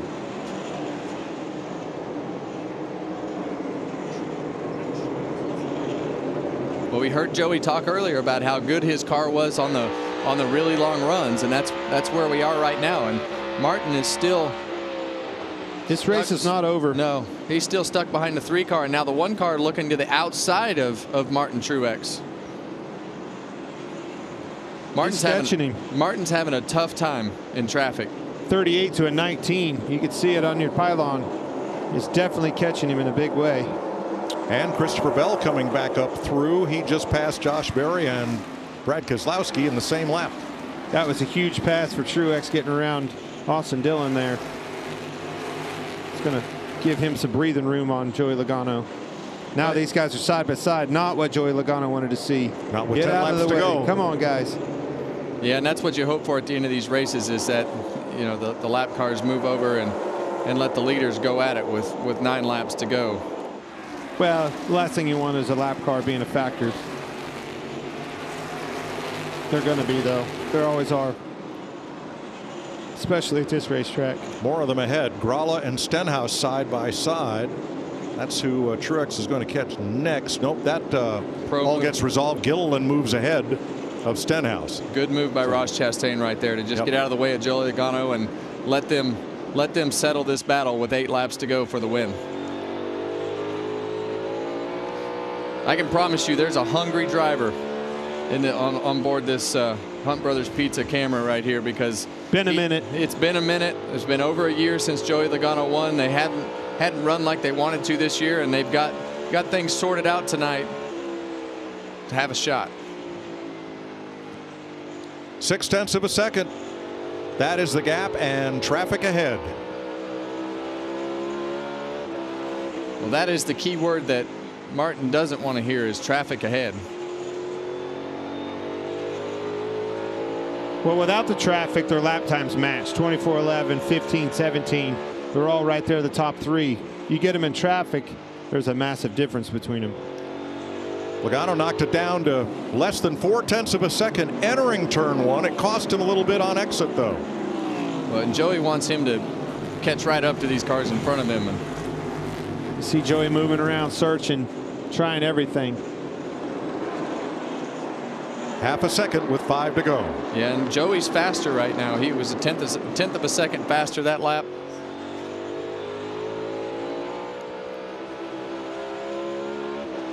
Tried to diamond the corner that last time. Looks like Logano's just not having any luck getting off turn 2. 2's his weak link. The diamond in 3 and 4 seems to work. Gives him that low and straight shot off of 4. This down here is going to try to enter a little higher. Cross back over.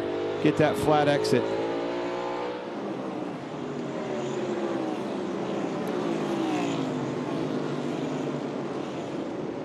If Truex can get past Todd Gilliland here, that may give him the cushion he needs. 3 to go.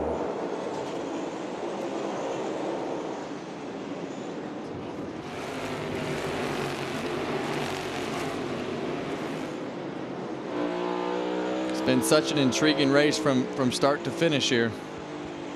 See Gilliland up the racetrack. Truex down on the bottom. Gilliland's got good pace. Now Truex gets to his back bumper. Turning. He moves. Bubba Trouble. Wallace. Front straightaway. Larson. Caution is out. Oh, Bubba Wallace got the back goodness. of Larson right there. And that changes everything. It sure does. With 2 laps to go, and Truex more than half a lap away from taking the white flag, after which the next flag would end the race. We have a caution, and we will reset for overtime.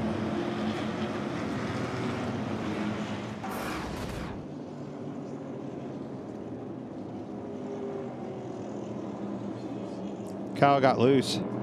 Yeah, Kyle got loose, checked up, and Bubba was just anticipating him having that same pace to get in behind him there, and just misjudged it as Kyle lifted and turned him around. Some history there, quite a bit of history between those two. Just when you thought it was safe to engrave the trophy. Not at all what James Small wanted to see. Not probably what any of these teams wanted to see. That Logano wanted it. Yeah, and you're going to have to pit. I mean, you got no choice there. With 100%. With the way that the tires drop off, you've got to pit. So guess what, guys? Well, now we say that, but with 15 cars on the lead lap, we're pitting. I'm pitting. I was the first car here several years ago, pitted, came out 7th, and by the time we got to turn 1, I had the lead. Okay. I mean, it's that big a difference. So we'll see if, I mean, yeah, I mean, they're going to pit. but that is definitely not what Martin wanted to see. This is going to get wild. So 15 lead lap cars. Pit road, guys. Right here on pit road, this thing could get one. Plus Chastain, the free pass. So there'll be 16 drivers with a chance to win this. Here they come to pit road. Well, those are Jamie. What a turn of events here. Martin Truex Jr. on the radio right away. You got to be kidding me. They said, come on, bring it to us. Same with Joey Logano, put 4 tires on here. Pit crews must step up and perform and make it happen. You see the 11 in as well as the 23. Slow stop on the 19. See the 22 up beside him. Keep an eye on Denny Hamlin. It's going to be close here, guys. Hamlin He's going to get him. 11 to the point. How about this?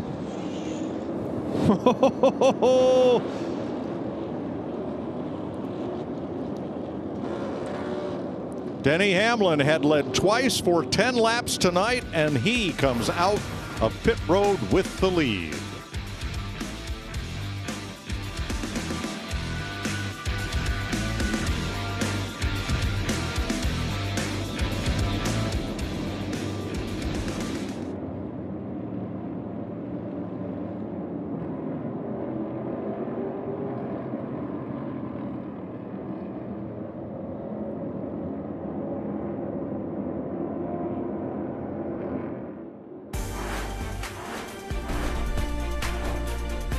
The pit crew plays a vital role.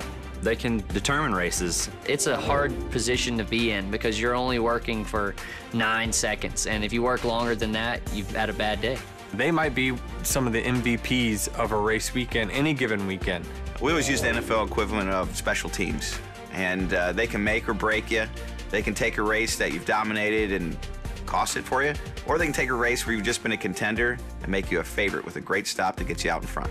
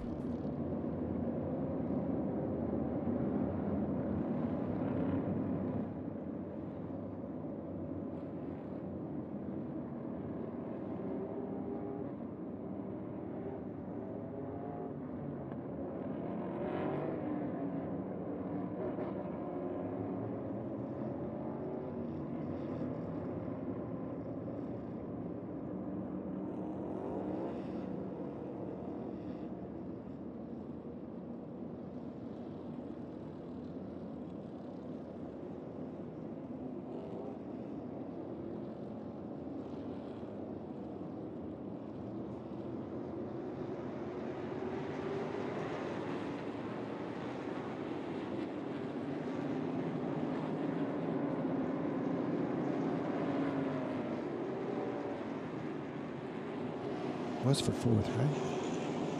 4th.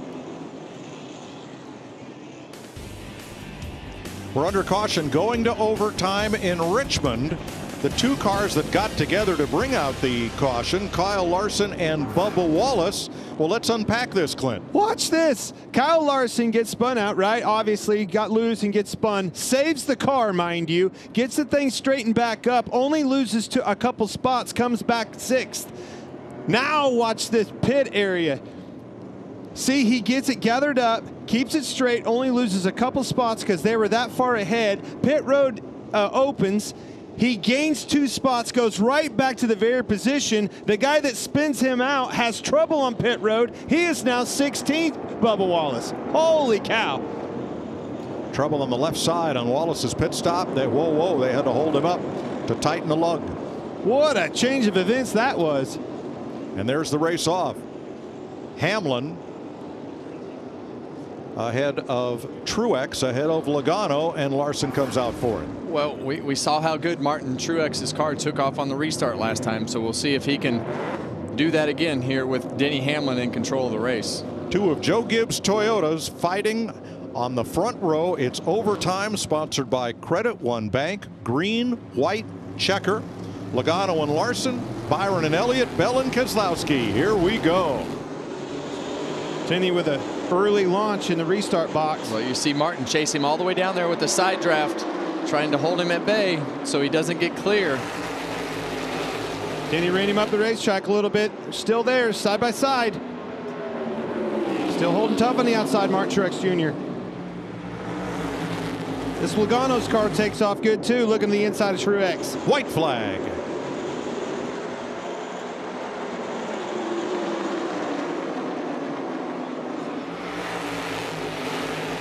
Truex trying to hold off Larson. Logano. Oh! He didn't like what he saw. Truex come down door slam and down the back straightaway. Denny Hamlin, winner. Home track win for Hamlin in the Toyota Owners 400. Crash in turn 1 as Larson and Truex got together again after the flag.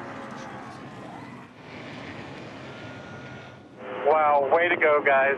Thank you. Pit crew. Thank you, pit crew. Absolutely. Oh. Man, Martin's mad at everybody. I didn't see what Denny Hamlin did wrong. Hamlin gets his 53rd career win.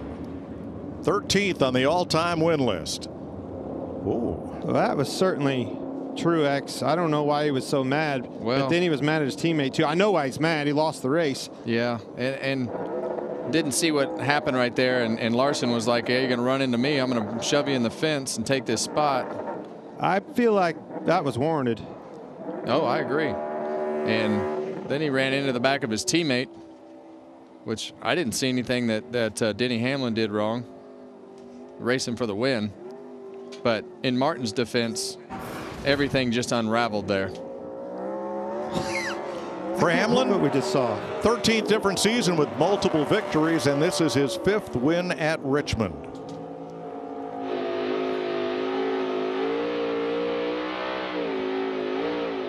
For Joe Gibbs Racing, career win 211. 11 drivers account for their wins.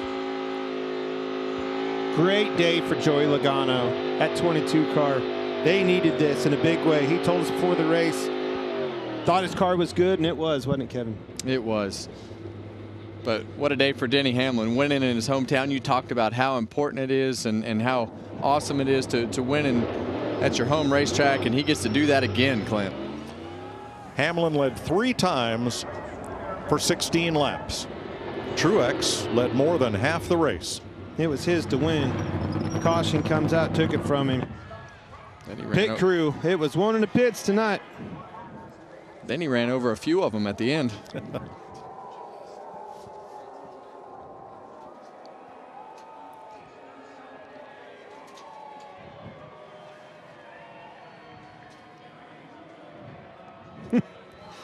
Wow. It's been a while since we've seen Truex that mad. He was hot. Truex ends up 4th, crossing the line even with Larson. And then Elliott 5th. Yeah, I know why he's frustrated, but I just want to know why he's so mad. Regan? Well, for the 5th time in his career at his home track in Richmond, Denny Hamlin, you find a way to get the win. Your pit crew on the final pit stop gets you out front. You did the job from there. Yeah, all pit crew. This is a team win for sure.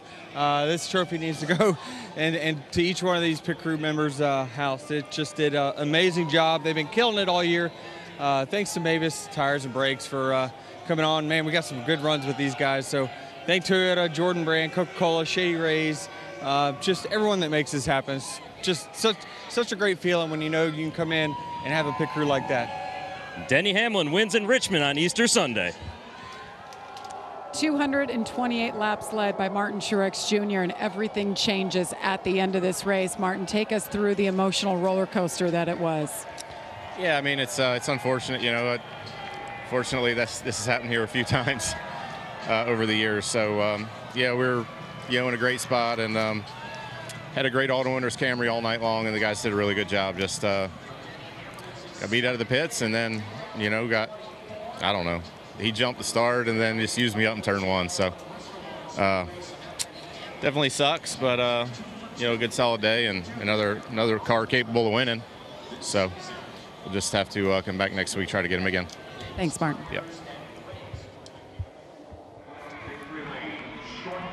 Well, I mean, he was right at the line. It was. I said he left early in the, in its zone, but I don't know that he jumped it.